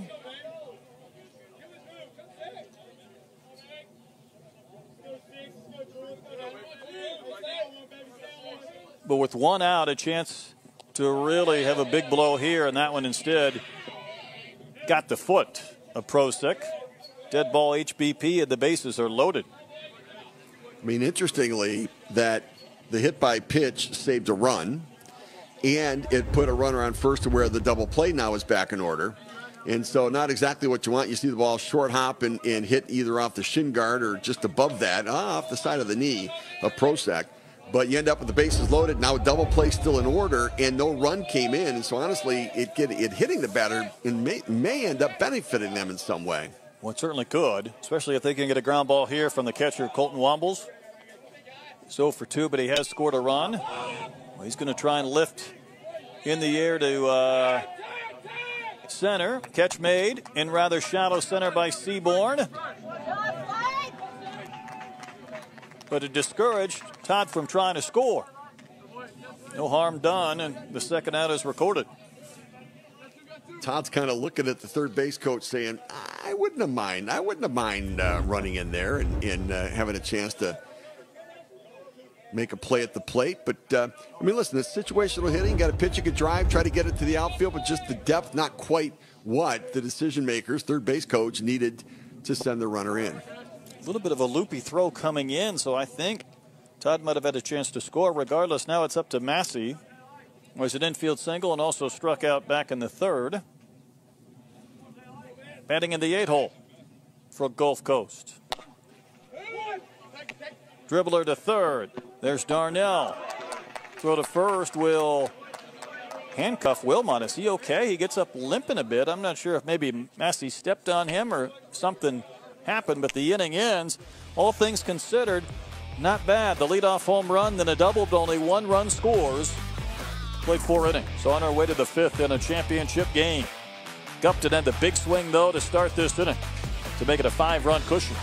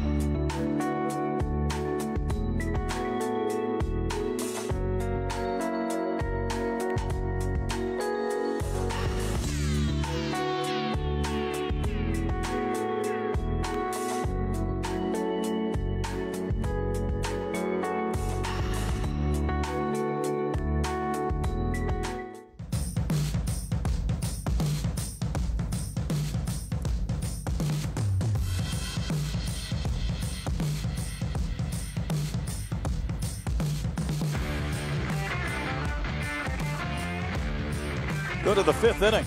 It's not do or die time yet for the defending champions, the Governors from Wallace Community College in Dothan, Alabama, but it wouldn't hurt.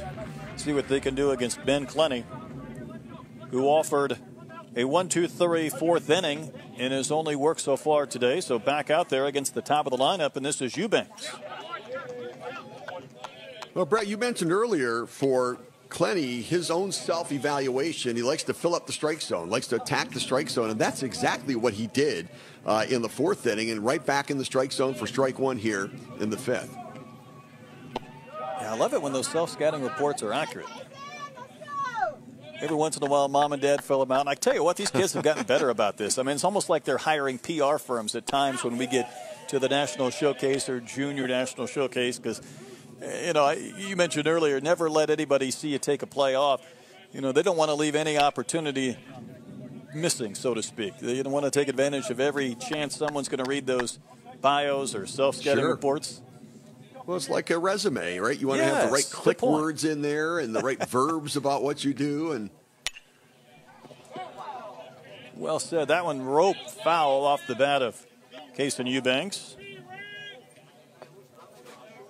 I mentioned Eubanks filling in for Corey Berry, who is going to be the shortstop, was going to be a big piece, and pretty much returned everybody with the exception of 2 bats, but they were big ones for Wallace.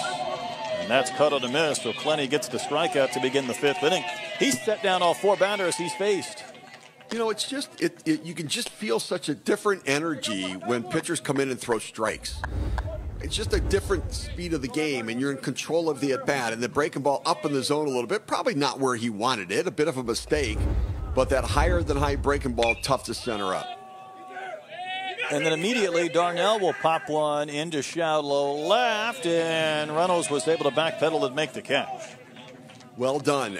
Practicing pop-up priorities, right? That goes into no man's land. Third baseman there, shortstop there, left fielder coming in. Understanding the left fielder has priority over the shortstop priority over the third baseman. They all go after it, and then you don't call it until you're sure going to be able to make the play. And at some point right there, Reynolds said, I got it. You saw that ball moved out of the way, and he ended up making the play. Wilmot skies one in the air to rather deep right center field, and this is going to be extra bases. Clenny had a chance to get 3 outs on 3 pitches after a strike 3 in the pop-up, but that one had some carry to it, and Wilmot gets the 2-out double to right center. But again, when you're thinking about the score of the game, you know, it's throw strikes. No extra base runners. He didn't walk anybody, so this didn't lead to a run scoring at all. It's a double. And look, you know what, you can work around this, but it's because he didn't make other mistakes by walking guys or hitting them that he's going to live to continue to work through this inning. Going after the cleanup hitter, the DH, Ellis Jan. Grounded out to third his last time in. Pitch in there for a strike. I started to mention that what Wallace lost last year was Kate Snell, the National Player of the Year as both a hitter and a pitcher. Hit .396 with 70 RBIs and 13 home runs. And they also lost Carlos Vasquez, who hit .430 with 42 RBIs. And Coach Eiley said, well, everybody else is back, but those are 2 huge pieces out of your offense.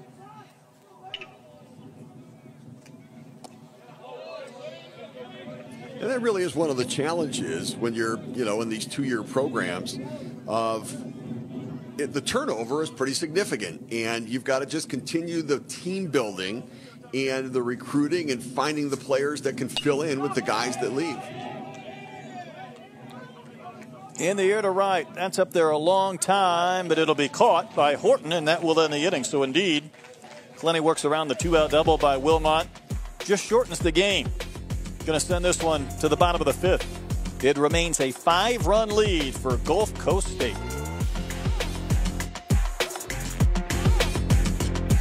What's going on, guys? I am with Soldier Sports, and they just newly released their Tank BB Core Drop 3. The pop is insane. It's got an incredibly good feel. Feels a little bit like a voodoo with that balance feel. The hand is great, little flare knob. But we're going to take some swings here, check out some exit velos, and see how it tests. 97, 99. So as you can see, I mean, this thing's hot. It's got great feel. I'm really loving it, so go check it out. Soldier Sports US. Let's go. Being in the wild is the best when you're with your family. We do all kinds of different things at camp. Go fish, surf, dive. I think I'll probably be coming out here the rest of my life.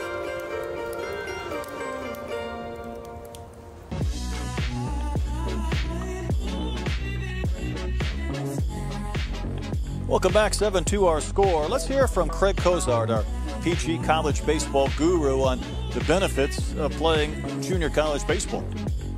People are realizing the value of a 2-year education if that's what you want. But they also realize that, you know what, now community college, junior college, or 2-year schools, if that's what we want to call it, are real legitimate options for guys that want to get better. I can say one thing about junior college players. The vast majority of them are there because they are obsessed with the game of baseball. They love the game. They'll do whatever it takes to play the game, because you're still not getting all the glitz and the glamour that you're getting at an SEC or a Power 5 school. But the development is at a totally different level, and the amount of play that you get puts you at a different level as far as preparation is concerned to transition to a 4-year school. Yeah, glitz and glamour, those are words that don't often go hand in hand with JUCO baseball, as Byers is hit by a pitch from Lightsey to begin the bottom of the 5th inning. Gotta love the game, and playing 4 games into this tournament, both of these teams undefeated, playing for a championship, but the Commodores have a 5-run lead, and now Lightsey's job is to continue not to let this grow any further. But he has to look at the top of the lineup. This is Reynolds. We've seen him play short and be busy today. He's walked twice with the bat and struck out. You know, to go back what Craig Cozart was talking about, the passion of the players. Like, they love the game, and many of them play with a chip on their shoulder, where they didn't get the opportunity at a 4-year school, or they went to a 4-year school and didn't get a chance to play. And now they just want to go and prove what they can do, and they want to prove to everybody what they might have missed out on as them as a player and where they can go. And so it is a great group of players, and the energy and the commitment to the game itself. I think that's perfectly said, as Reynolds will shoot one down the line and right. That is a fair ball, and it's going into the corner. Well, Caps will come up with it. Byers never stopped running. He is going to slide across the plate with the 8th run on the double from Reynolds. You know, the previous half inning, we saw the double that didn't lead to anything because there wasn't a hit by pitch or a walk. This situation, we've got the hit by pitch, and now a double leads to a run scoring. And so, a great job by Reynolds driving it down into the corner there. Good relay, trying to get the ball in. Good hustle around the bases, as well as Byers sliding head first to score the 8th run of the game. No, I think that's worth repeating as Gupton steps in. Remember, he homered last inning. Last thing Lightsey wanted to do was hit anybody to start an inning, but when you hit the 9-hole hitter with this talented lineup and then you turn it over, you're just really begging for some trouble.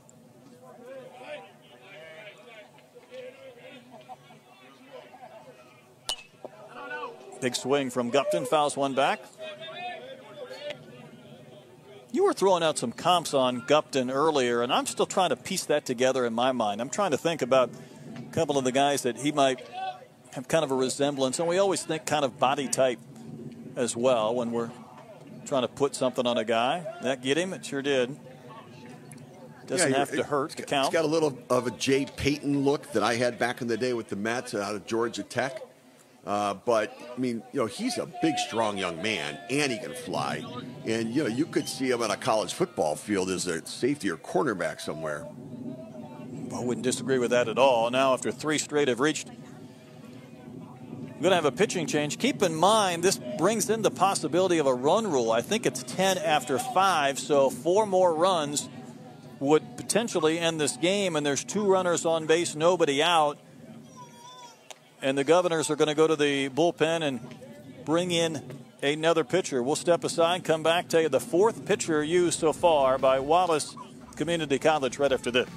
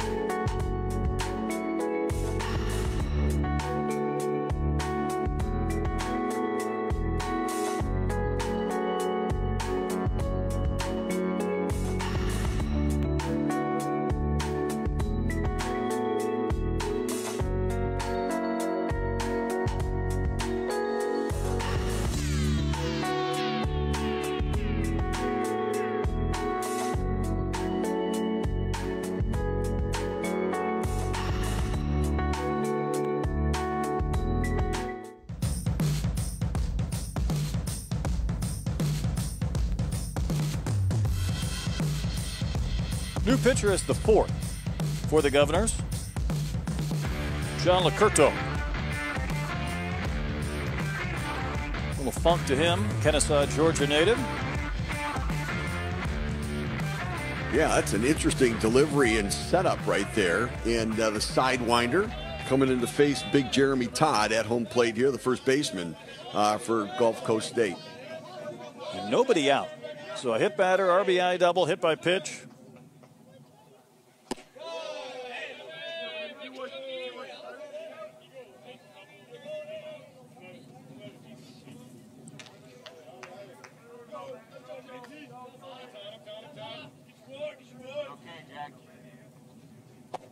Spins that one a little bit low.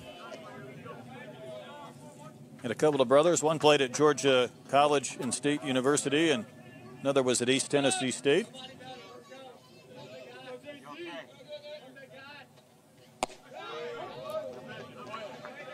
I wonder if they all threw this way. You know what I mean? Like, I was wondering about the it. same thing. What if the whole family sidearmers?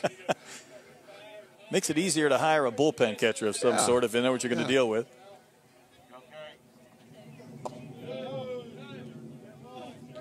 Give the kid credit when you ask him who inspires him. It's the first time I've ever seen someone mention Ricky Bobby, because he says, if you're not first, you're last. Obviously the funny guy on the team. Must be. Soft flare into right for a base hit. Everybody's going to move up. Let's see if Reynolds will score. Another base hit by Todd. Bases are loaded. That's 4 straight that have reached this inning. We're a grand slam away, I believe, from a run rule.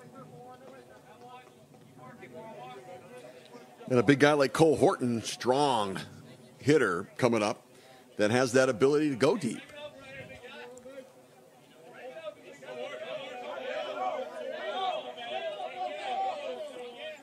Doubled fly to center and walked. A little bit of energy coming out of that dugout right now for the number 1 seed, the Commodores, the host school, if you will.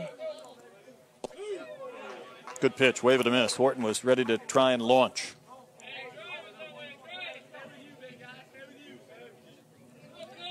I will say Licurto even brings it up himself. He said, lengthy kid with weird arm slot, but gets good sink. Get a little more run there than sink. Well, infield in right here. And you see the lead that Gupton's getting off of second base. He can go as far as the shortstop and just react if it's a line drive to freeze.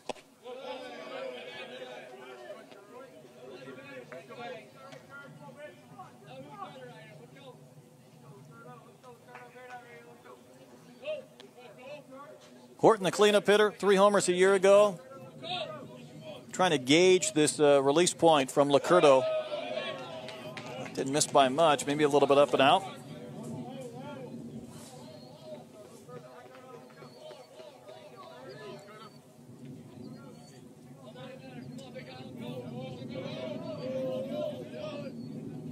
Big pitch for Licurto.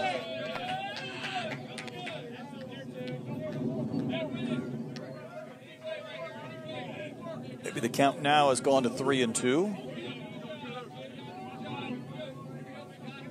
Infield still in, ground ball. They're going to try to go home with it, cut down the lead runner, and hopefully get 2 by throwing to first after. Big wave and a miss. That was a nice sequence from Licurto to get the strikeout of the dangerous Cole Horton. Well, you see the sidewinder, a lot of times they work the bottom of the strike zone. And but, he goes up top with it out there to the outer third of the plate. And, sidearm right-hander, the right-handed hitter, if you give a little bit, then you take away your ability to reach that pitch on the outside corner. Ground ball to third, maybe a chance for 2. That would have ended the inning off the bat of Backham. He's going to get an RBI on the fielder's choice, chasing home Reynolds with the 9th run. But Licurto, after he got the strikeout, just about got a DP that would have extricated himself from that bases loaded mess.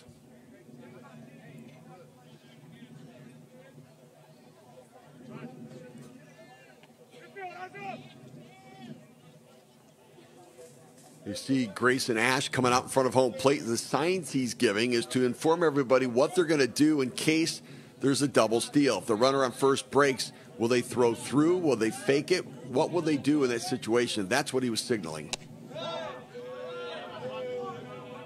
Pitch missed into Prozac, who has been hit by a pitch and also knocked in a couple of runs with a single.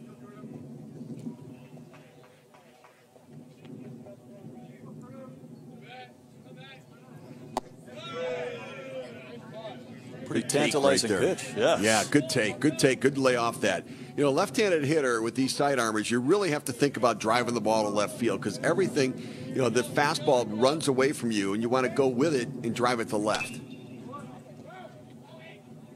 Or pull it down the first baseline.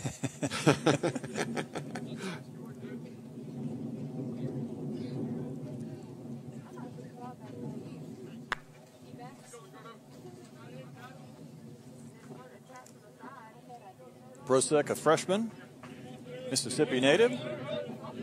Runners on the corners. Lifts that one back and out of play.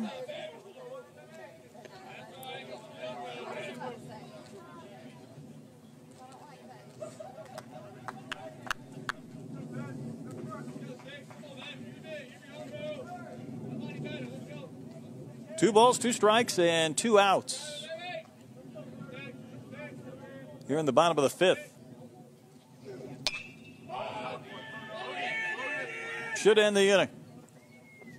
And will, as Johnson makes the catch. A little bit of trouble there for the Governors. They allow a couple of runs to come across. Keeps this game alive as we go to the sixth. It's a 9-2 score with the Commodores in front in our championship game from Panama City Beach in the Baseball Classic. I never let myself believe that I was gonna be in the big leagues. I always worked for it until I achieved it. Back in Puerto Rico, I remember my dad would hit me ground balls from the top of the hill.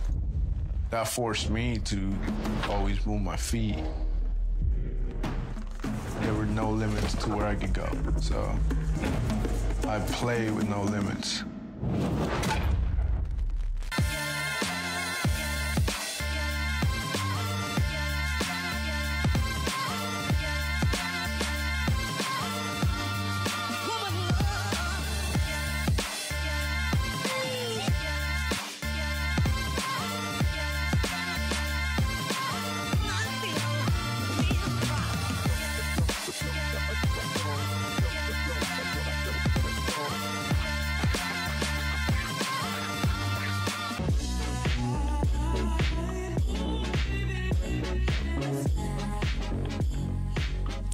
This was a year ago. Wallace over at Gulf Coast. A chance to finish off a championship, a soft chopper to third, and that ended it. And the Governors, 4 games into their season a year ago, celebrated a championship, took home the hardware. Went on to win 42 games against 19 defeats, and there's the trophy for this season. Inching a little bit closer as we move into the 6th inning. It's a 9-2 score. And Wallace coach Ryan Eiley was in his first year coaching the team last year, and they won that and had a terrific first season, and right back in the final again this year. We might fast forward a year ago and see these same two teams kind of battling it out again.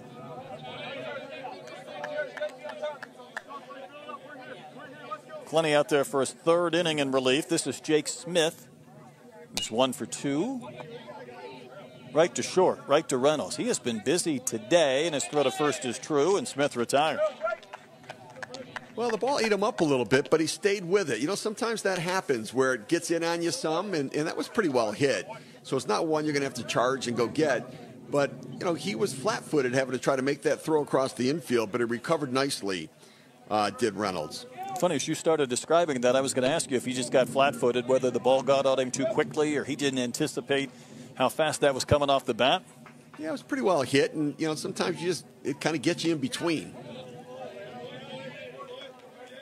This is Caps. He's 0 for 2, couple of fielder's choices.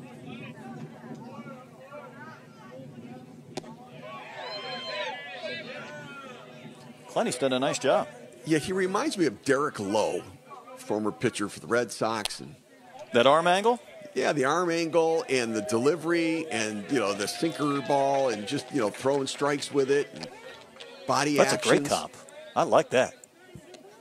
As Caps rolls out to Prosek at second base.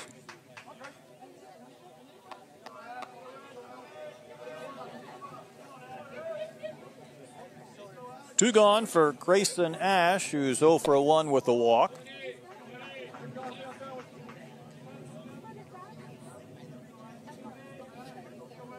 Sophomore out of Montgomery, Alabama.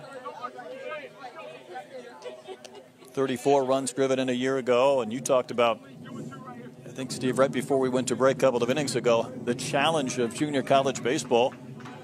You're constantly turning through half your roster for the most part every year. I think junior college coaches who have dealt with this for a long time, they look at college football or college basketball now and they say, hey, you guys can enjoy what we've had to do. And, talking about the transfer portal at the higher levels and guys leaving free agency. But in some senses, you're constantly building or rebuilding at the junior college baseball level. And it's not just about, putting together a team that can win, but it's also, getting the right kids and the right personalities and blending them in and developing leadership and camaraderie on the roster. And how do you do that on a regular basis when the names and faces keep changing? It's tough work. Yeah, it's really tough. Logan Johnson, the batter. And, going through these bios from these kids, I was really curious with most what they thought they had gained over the last 12 months, where their game had improved. We have a pinch hitter here as well.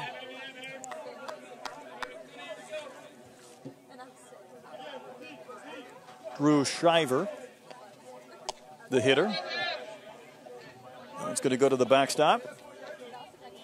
I think most guys, though, and this was interesting to me at least, said they feel like as a hitter, their pitch selection has gotten better. Just that comfort, I think, from seeing pitching in the fall, playing that many games, and just that experience where you're just a little more comfortable with your swing and what it entails. Yeah, because when you don't play a lot, you think to yourself, well, I need to get hits if I'm going to keep playing. And so you go up there thinking I need to swing all the time, when really sometimes the best thing to do is to take to prove that you can hit. And the confidence to know that, you can pick up a breaking ball, that you're just not up there guessing, you're reacting. Right, and that one at bat is not the be-all, end-all for you, that it's just one of what will be many during the course of a season. That's a wave and a miss. That's a strikeout. Clenny has put forth 3 scoreless innings, giving up just 1 hit in that sequence. Sends this game to the bottom of the 6th. 9-2. The Commodores in front.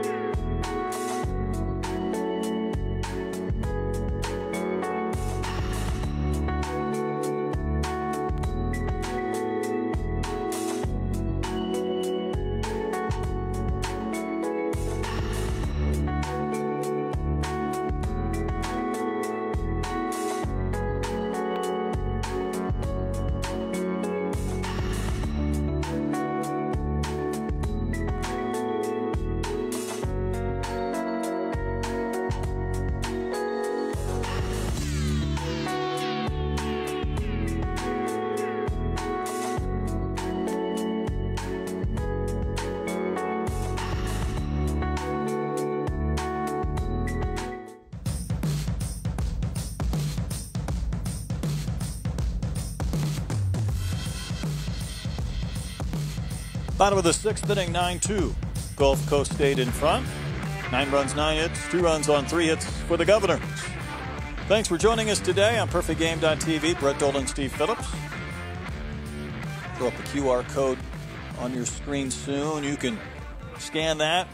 Download PerfectGame.tv for all of our content, our games, the events throughout the course of the year. Coming up after the conclusion of our championship game, we'll have the PG College Baseball Radio Show hosted by Darren Sutton and Hunter Pence. I think I'll be on with Hunter next week. Talk to LSU commit Connor Ware, head coach of Wabash Valley, Aaron Biddle. Licurdo facing Wombles here in the bottom of the 6th.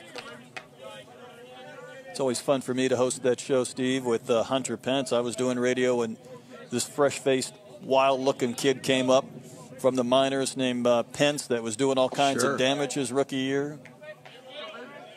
And he did it differently, right? He looked differently, different swing. Nothing was really conventional about the way that he played, but he played hard, and, man, he had a passion for the game. Fans love Hunter Pence. There's no doubt about any of that. I mean, he threw a little bit awkward, he'll tell you that, too, and he's got that open stance, and he was gripping that bat, and really just got off to an incredible beginning in his career. Won some championships late. Always a fun addition on these Perfect Game shows to get his thoughts, as it is you this weekend. I know you've been working a lot with these games with Darren from the Panama City Beach College Baseball Classic, and we're kind of working our way towards the end of this championship game, and Wombles will walk to lead off the 6th. Oh, it's been great to be part of it, and honestly, I've learned a lot myself through all of this about, the impact of junior college baseball right now, the opportunity of junior college baseball right now. I don't know if it's ever been bigger or better than these last 2 or 3 years. And maybe college baseball will kind of normalize as Massey bats as far as not being as old or having as many players on the roster. Maybe the backlog is the best term. But for the time being, you're seeing kids, and you used the right phrase earlier. These guys want to prove people wrong. They want to go out and prove, whether it's to themselves, their Division I coaches that looked at them, maybe didn't offer them opportunities that they can play. And someone told me once, and I use it often, playing baseball is a lot of fun. Sitting and watching baseball is not, if you're in that dugout and you're not getting a chance. Yeah, it's just you get anxious, you get frustrated, and then when you do get an opportunity, you over-try. Because you're like, I need to do something. I have to get a hit if I'm going to play tomorrow. I have to strike out the side if I'm going to get another opportunity to pitch. And the harder you try in this game, oftentimes the worse you do. Don't think you'll only hurt the team. Pitch to Massey is down and in. No, it makes sense, though. Again, you feel like instead of having the benefit of 200 at-bats, you have 15 or 20. You need to make an impact. You need to do something. You rush yourself mentally, physically, and it rarely works out in your favor. When you get 200 at-bats, you can breathe. When you get 15 at-bats, it's like there's so much pressure in the small quantity of opportunities that you get that you put too much on for yourself, and it's hard to hit when you're tense in this game. And I think this is really where all of these teams, but certainly these two, Wallace and Gulf Coast, will benefit from this experience, playing in front of scouts and some evaluators and people behind the backstop. Just a little different feel than maybe you would get in some of the first couple of weekends. As Massey will hammer one foul. Just having the benefit of kind of jumping in. You could dip your toe in the pool, or you can just jump right in and do a cannonball. And for these teams, 4 games in against top competition, they're already somewhat battle-tested. And you find out a lot more about your players the higher the leverage moments. And, so in this tournament, playing for a championship, playing for a trophy, you find out a lot about your team. Comebacker, Licurdo couldn't find it. Maybe still an opportunity at first. In diving, but safe at first is Massey. Players diving everywhere. Wombles in the second. Massey diving into first. I thought that might cost him just a bit, but the ricochet off the glove of Licurdo was a no man's land for a split second. Yeah, Licurdo lost it for a minute, but Eubanks does a good job recovering and trying to make the play on it. But the speed of Massey down the line, you mentioned earlier, relative of Ty Cobb's. Now, Ty would have had the sharpened spikes. He just would have stepped on the first baseman to be safe. Would have been blood and gore at some point. Yes. Bank buyers. Instead of PG, it'd be PG-13 if there was blood and gore. Yes. It would not be pretty. Yes. Byers knocked in a run as the 9-hole hitter in the bottom of the first for a 6-run frame. Now, it's been a little bit harder since then. Commodores got a run in the 4th on the Gupton homer. They got 2 runs in the 5th. They are 3 runs away from a run rule if they don't want to take this game to the 7th. And again, nobody out. If Byers reaches, then they turn this lineup over for Reynolds and Gupton and Todd again.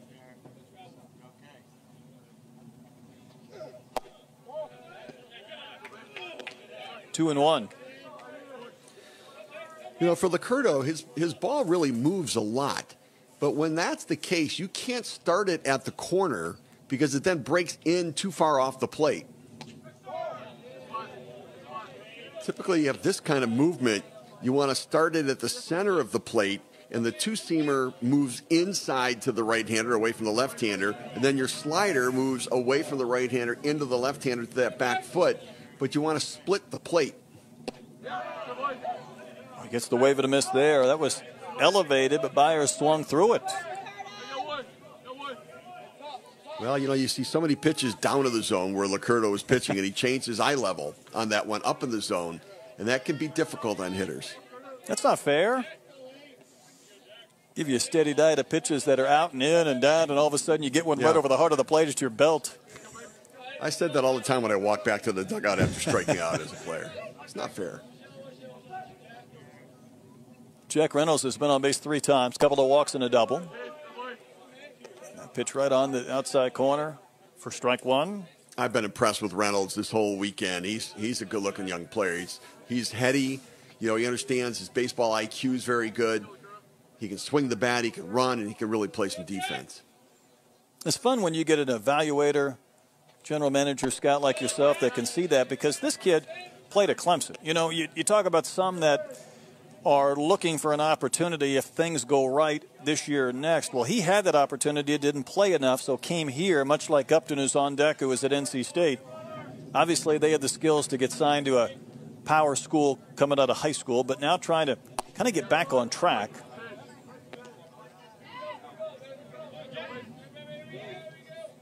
So, you know, it's about adjustments, right? It's about, you know, what did you learn?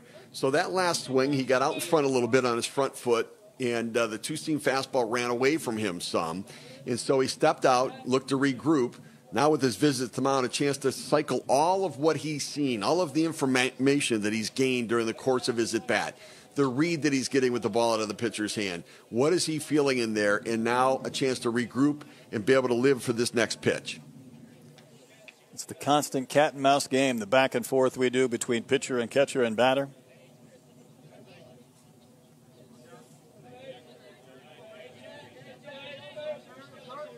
Couple of runners aboard, 1 out, bottom of the 6th inning. Big pitch forthcoming from Licurdo to the leadoff hitter, Jack Reynolds.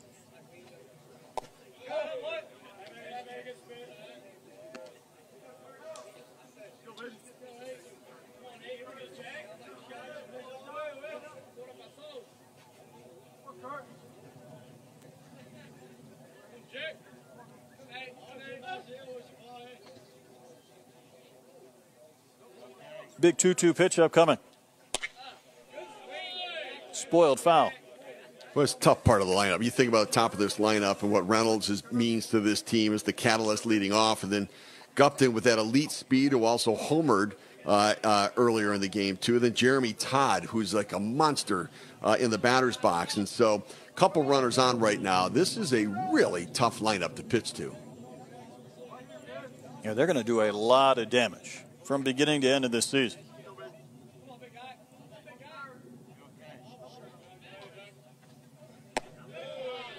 It's ball 3, up and out. Good take, patient approach at the plate. Feels like he's seen about 20 pitches where it's been more like 7 or 8.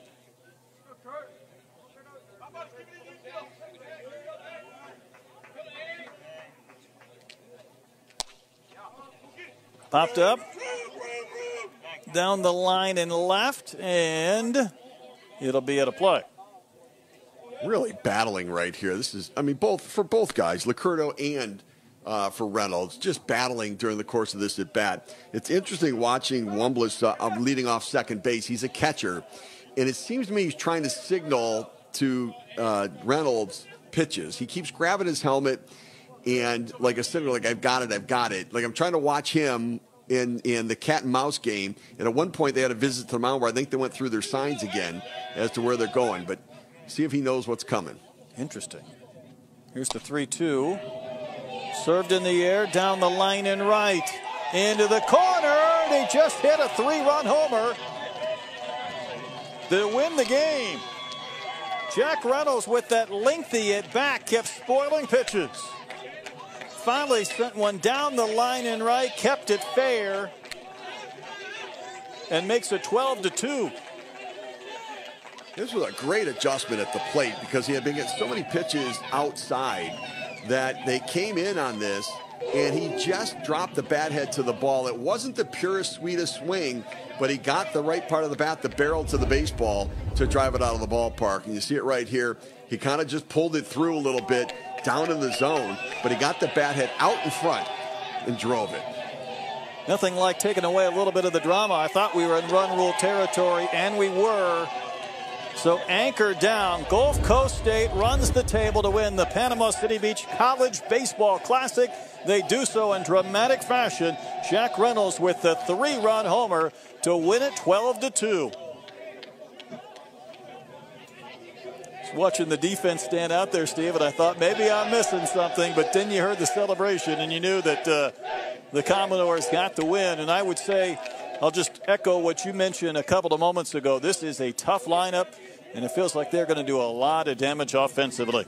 Yeah, listen, both of these teams are really good teams, and you know, we know that late in the year they're going to be playing some really important games as well. A year ago, it was being celebrated on the other side with Wallace walking off with the win, and this year, obviously, Gulf Coast with the victory and winning the tournament as well. There's the trophy presentation. Last year, Wallace got the championship. This year, the Commodores get it, the #1 seed, and Steve, nothing is easy in this event. I mean, they had wins of 2-1 and 4-3. Also a 5-0 victory before today. And you've got to earn it when you pick up 4 wins in 4 days against top-notch competition. You really do. You go back to the first inning of this game. I mean, Wallace scored 2 runs in the top of the first inning, and it felt like, geez, this might get away from us a little bit here early. And the next thing you know, Gulf Coast State just comes back. They persevered. They overcame some adversity, and they go on to win this one in extraordinary fashion. Boy, that's worth revisiting right there. Not just a 12-2 win. That's 12 unanswered after the 2 runs by the Governors in the top of the first inning. And look, this is a team victory right here. You see everybody as part of this celebration. And, you know, whatever little bit you got in during the course of a tournament like this where they won all of the games that they played, I think it's a statement about this team and what hopes they have for the rest of the year right now as they move to 8-0 on the season. As the de facto host school, it's always important to welcome in these top schools from around the region and the country. But it is indeed Gulf Coast State to win the 2024 Panama City Beach College Baseball Classic, and they do so with the 3-run homer from Jack Reynolds to win it. Steve, I enjoyed it. A lot of fun. Awesome job. Busy week of baseball. Special thanks to Darren Sutton, who was on the call for most of these games, along with Steve Phillips. It's been great to have Steve with us and his insight and expertise. And for our entire crew, thanks so much for tuning in throughout the course of the week from Panama City Beach. Once again, it was a 6-inning run rule contest. Gulf Coast State with a 12-2 win. They take home the trophy. They win the championship. 12-2 again, our final. Anchor down the doors. The Commodores win it. So long and good afternoon from Panama City Beach on PerfectGame.tv.